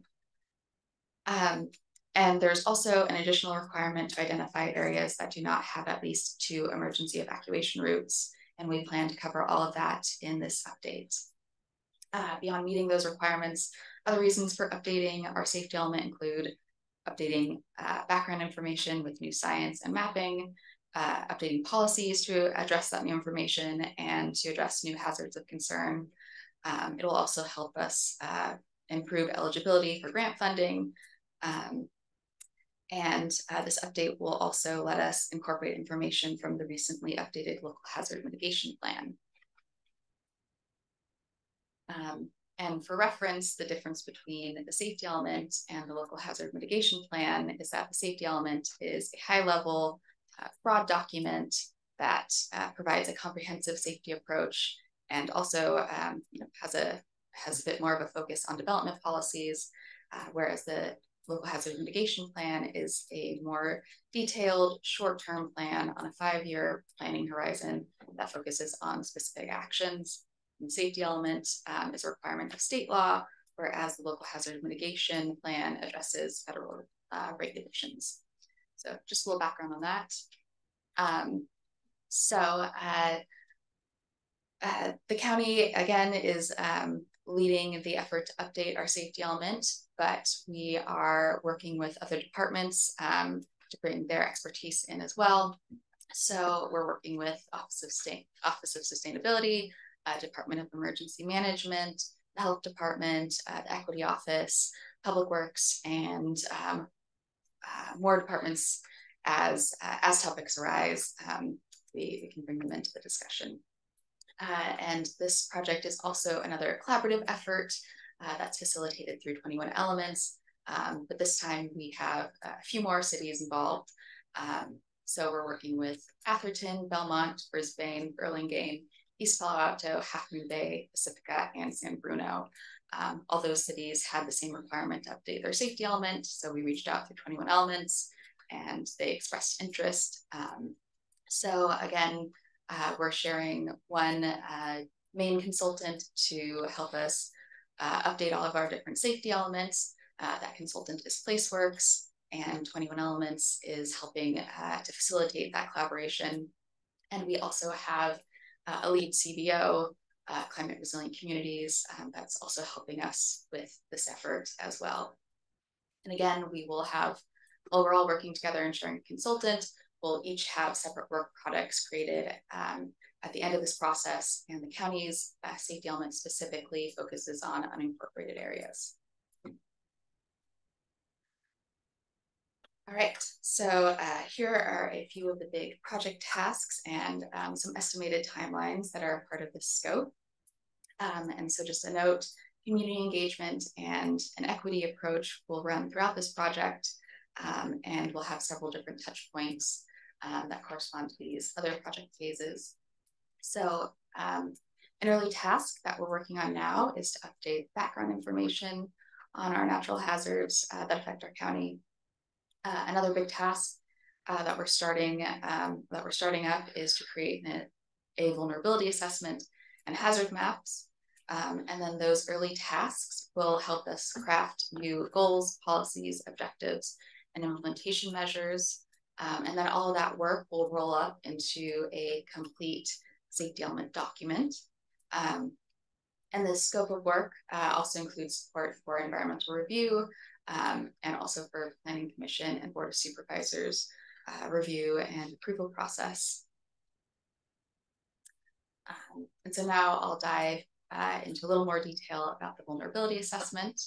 So the vulnerability assessment is a core part of the technical work that's needed to update a safety element, and it is required by state law. It will help community members, staff, and decision makers understand how hazards may alter conditions due to climate change and what parts of the community are most at risk. It identifies people and key community assets that may be affected by climate change. And part of this work will be to gather the most updated data on hazards, assets, and population. And this assessment will look at exposure, sensitivity, and adaptive capacity to help us understand who and what is vulnerable to a hazard. It will evaluate existing policies and programs to help people avoid or recover from impacts. And it will also prioritize vulnerabilities that will inform the resilience and adaptation policies and implementation programs that will be a part of our updated safety element.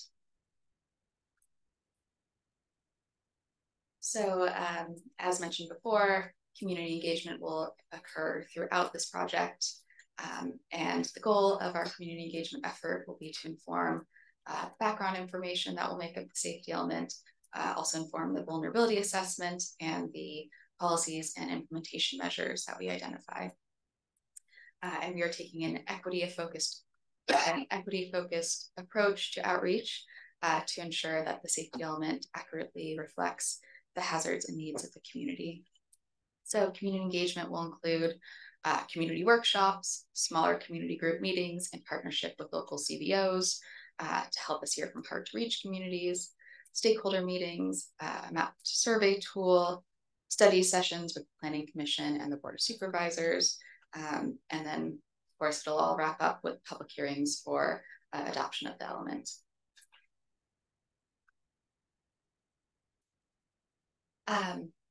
And with info from the vulnerability assessment and the input from the public engagement work, we'll then create new goals, policies, and objectives to put into the safety element. We'll also be creating implementation measures that will carry out those policy updates. And these tasks will include looking at regional best practices and reviewing our existing plans. And up on the screen are some of the kind of examples of outcomes that we could end up with. So we may end up creating new programs. It'll probably result in new regulations and updates to the zoning code and the local coastal program. We might identify new capital improvement projects that we think would help with resiliency, or we might identify a need for more education and outreach on these issues, or we might find that there are areas that need more data or more evaluation. So we are currently in the early stages of this project. And right now we're working on compiling data on hazards, populations, and community assets. We're also working on creating a GIS database for our spatial data. And we're beginning the preparation for the climate vulnerability assessment. And we're also working on preparing a community engagement plan and a website that we're hoping to get up fairly soon. And the next steps will include community engagement to share results of initial work, gather feedback, and then update and refine that work based on that feedback. And then we'll start to draft policies and implementation programs. And we will plan to share more information as it becomes available as we get those draft work products. But we wanted to inform you at an early stage. And we'd also like to request, if there's any early input that the Planning Commission members would like to share with us, we'd love to hear that. Are there any natural hazards or areas of the county that are of particular concern that we should be making sure that we look at, or any other general feedback on the project? And I'm also available for questions. Thank you. Thank you, Katie. Questions?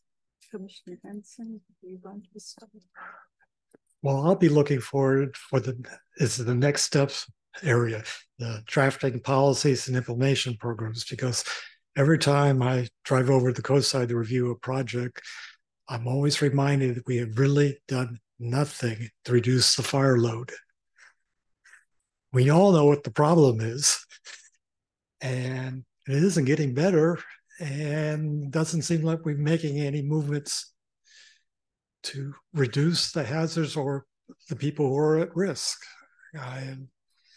Every time I drive through La Honda, particularly, I worry about that. And, implementing what we know is important.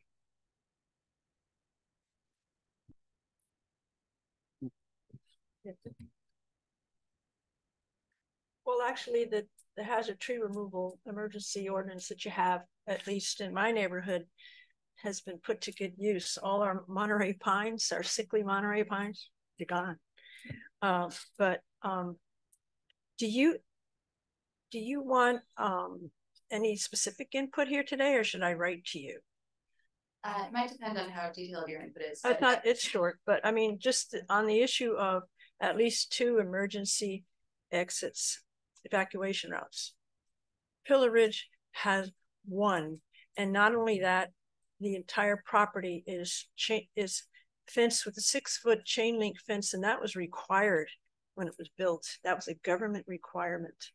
So there is no fence in the back, but that goes up the steep hill. It's not only not ADA compliant, it's, you got to be really like a mountain goat. But anyway, I don't know what you do about that, but that's all. Pardon? Good input to have, thank you. And if you want to share any more, quick input, that's would be appreciated as well.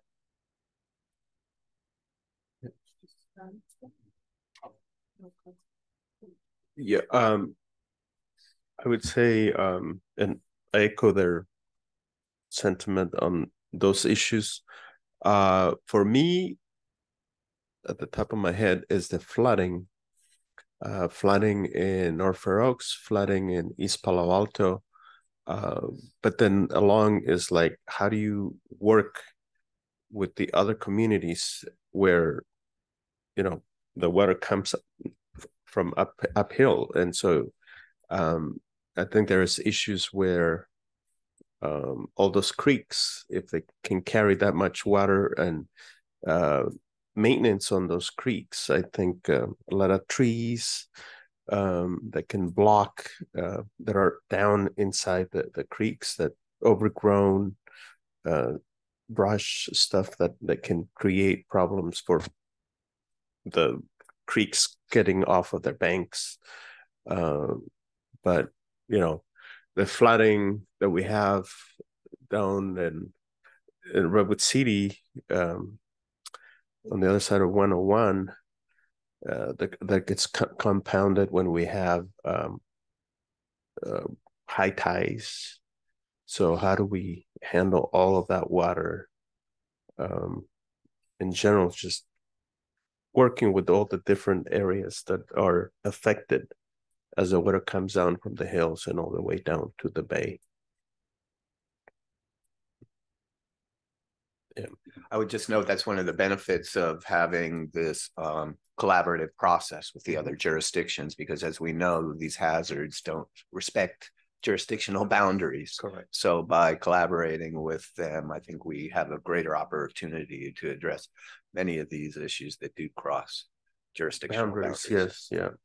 We're also working closely with One Shoreline, which is another agency that is going to address some of these cross-jurisdictional flooding issues and sea level rise issues.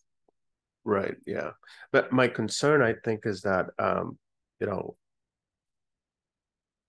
in a huge storm, so some especially down on the low end, some of these communities definitely get more impacted, right? But some of these things have that could be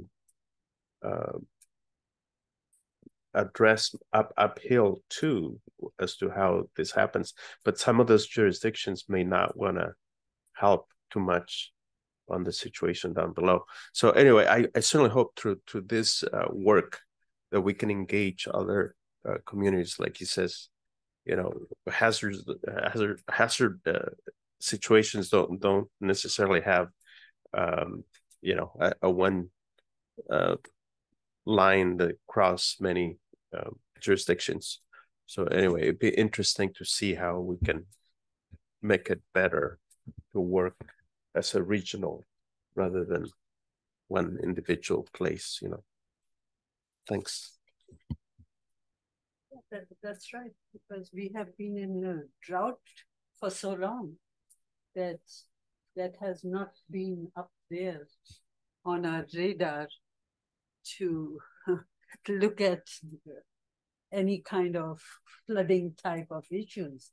And now for the last year or so, we have been facing this flooding issues now, storms and flooding. So No, these are some of the hazards, are some of the things, safety hazards are some of the things that we can relate to. Not in the immediate neighborhood, but yes, storms, as you mentioned, trees blocking the things, and like even all these branches and things, they just block the things. And we all, I think all the regulations and things are fine, but we all need to do our part. It's a very good presentation, and I'm glad that all this work is being done to have some kind of guidelines in place for people also to pitch in. In South San Francisco, they have thing called adopt a drain type of thing. I don't know how many people have adopted the drain, but it's there. If I add, I'm glad you brought this the drain situation, because one of the things that I think that happens every year is that the cities, the county does not go out early enough and clean out the drains to prevent some of this flooding. It's like my street every year is the same thing. And I just don't see anybody going around, doing a deep cleaning, because there's tons of garbage that accumulates over the summer on the streets. And eventually the water comes and just, overwhelms the drains, and we have major flooding issues. Yeah, thanks.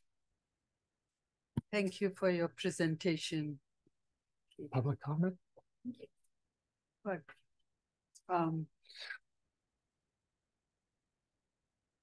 let's open it for public comment. Madam Clerk. Thank you, Madam Chair. We did not receive any written public comment for item 5. There is nobody wishing to speak in chambers, and there are no virtual hands raised on Zoom. Thank you. Thank you. Then in that case, we close the public comments. Thank you, Katie. Great presentation. And thank you for all the information you provided. So we move on to correspondence and other matters. Yes, thank you, Madam Chair. As Angela noted, we received 2 items of correspondence, both of which were posted on the website. So I have no additional correspondence to report. Moving on to the next item for our next meeting, which will be on December 13th. We are not proposing to have a study session, but we do have 3 items on the agenda. There are 2 coastal development permits for new single-family residences on vacant lots on the coast side. One is in El Granada, the other one's in Miramar. And we also have a coastal development permit and grading permit for the Mid-Peninsula Open Space District's maintenance and restoration program. So this is a permit that would authorize them to undertake maintenance and restoration activities throughout the properties that they own in the county. Moving on to the director's report. Sorry. Yeah.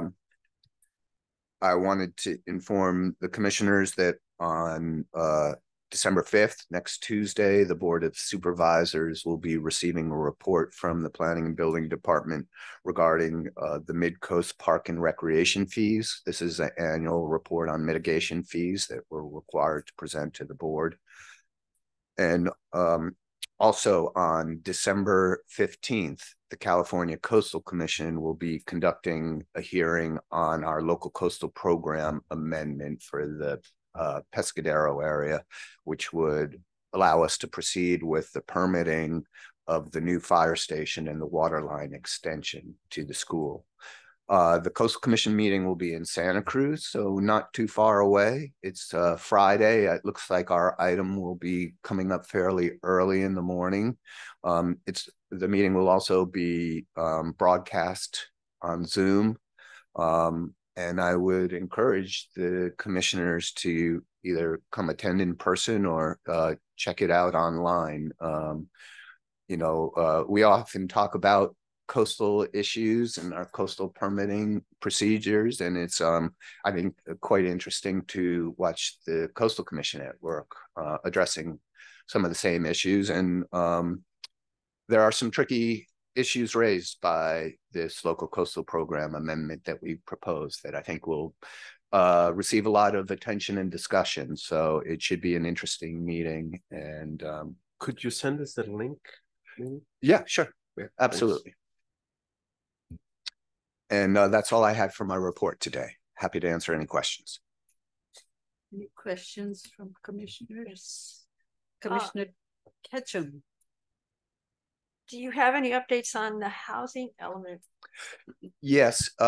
So we've been working with a consultant to update our sites inventory, and also to respond to some of the issues that the state raised regarding the sites we identified as being eligible, that they questioned whether or not they would be able to develop at the levels that we identified.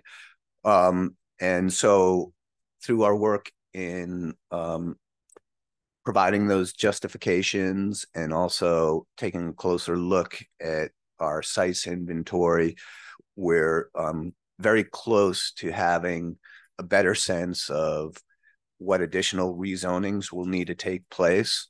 I think that's one of the crux of the challenges that we're dealing with is to the degree that we cannot identify adequate sites under our current zoning, we must identify rezoning programs.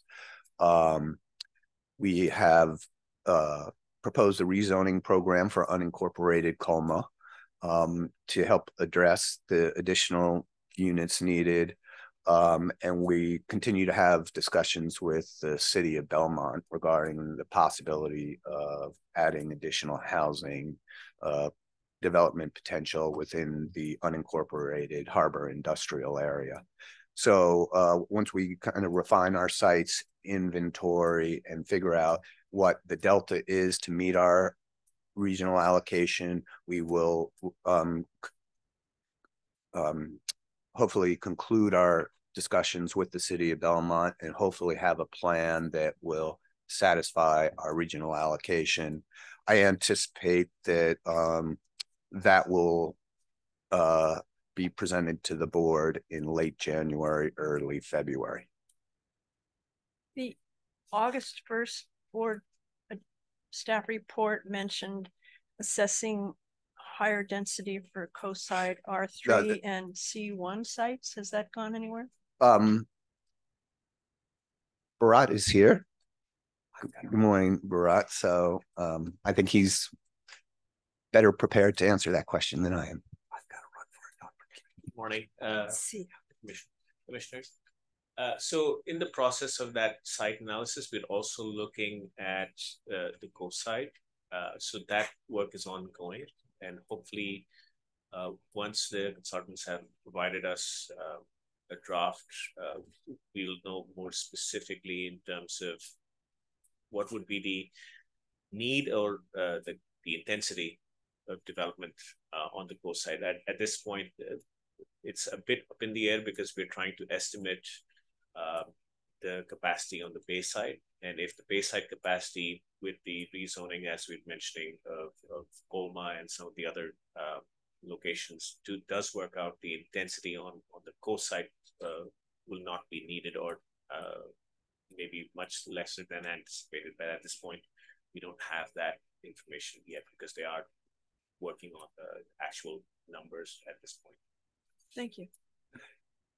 Commissioner Ketchum, if you do have feedback about how we might approach that analysis, or if you have particular concerns or ideas, we're certainly open to them, and you should feel free to send them to us offline. Thank you. And through the commissioner, if I just may add, there have been new laws that have come in which put the coast side under the SB 35. Right. So we are also looking at that as a potential to sort of identify new sites. But as I said, we're focusing on the Bayside primarily and the sites that we already we are analyzing. And once we've done the analysis, we'll see what that means. So we are actually considering the impact of 423, which that would be more like just putting sites on the map or something. Yes. Rather than a rezoning. Yes. The way that SB 423 works is if an area is already identified for multifamily, then those become streamlined and they don't have to go through the permit process is ministerial. So that opens up the capacity of having new housing in the area in the next 8 years. Is there any news on the fate of the tree ordinance? Yes, it's very close to being released for public review. What we're working on right now is a lot of good feedback came out from this steering committee work that was done previously. And what we're trying to do is craft the update such that we have clear and simple and streamlined set of regulations as possible, accompanied by a guidance.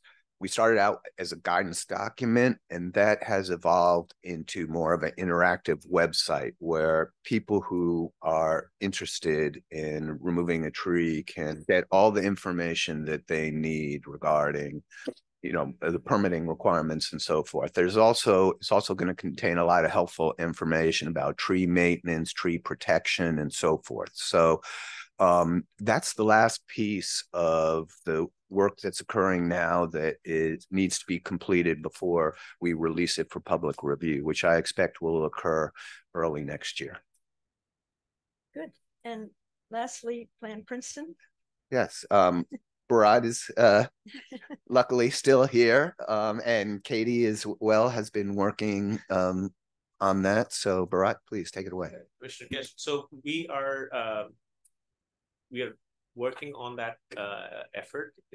I believe we've done some analysis on the sea level rise, which impacts how land use should be done. So what we are working on is in a community engagement strategy right now to re-engage the community, because it's been some time since the plan was the community was engaged on the plan. So tentatively, probably sometime in February, we are looking to do a community outreach, but before that, we have to get some work done on our end, and then also reintroduce the project back to the community. So we're working on that plan.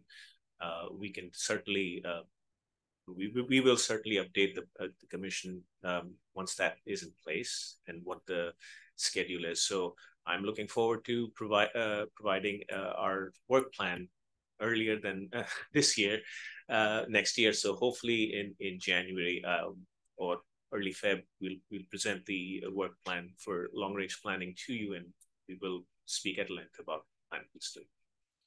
Okay, thank you. That's all for me. Okay, thank you all for coming. Thank you, Madam Clerk. Meeting is adjourned. Thank you.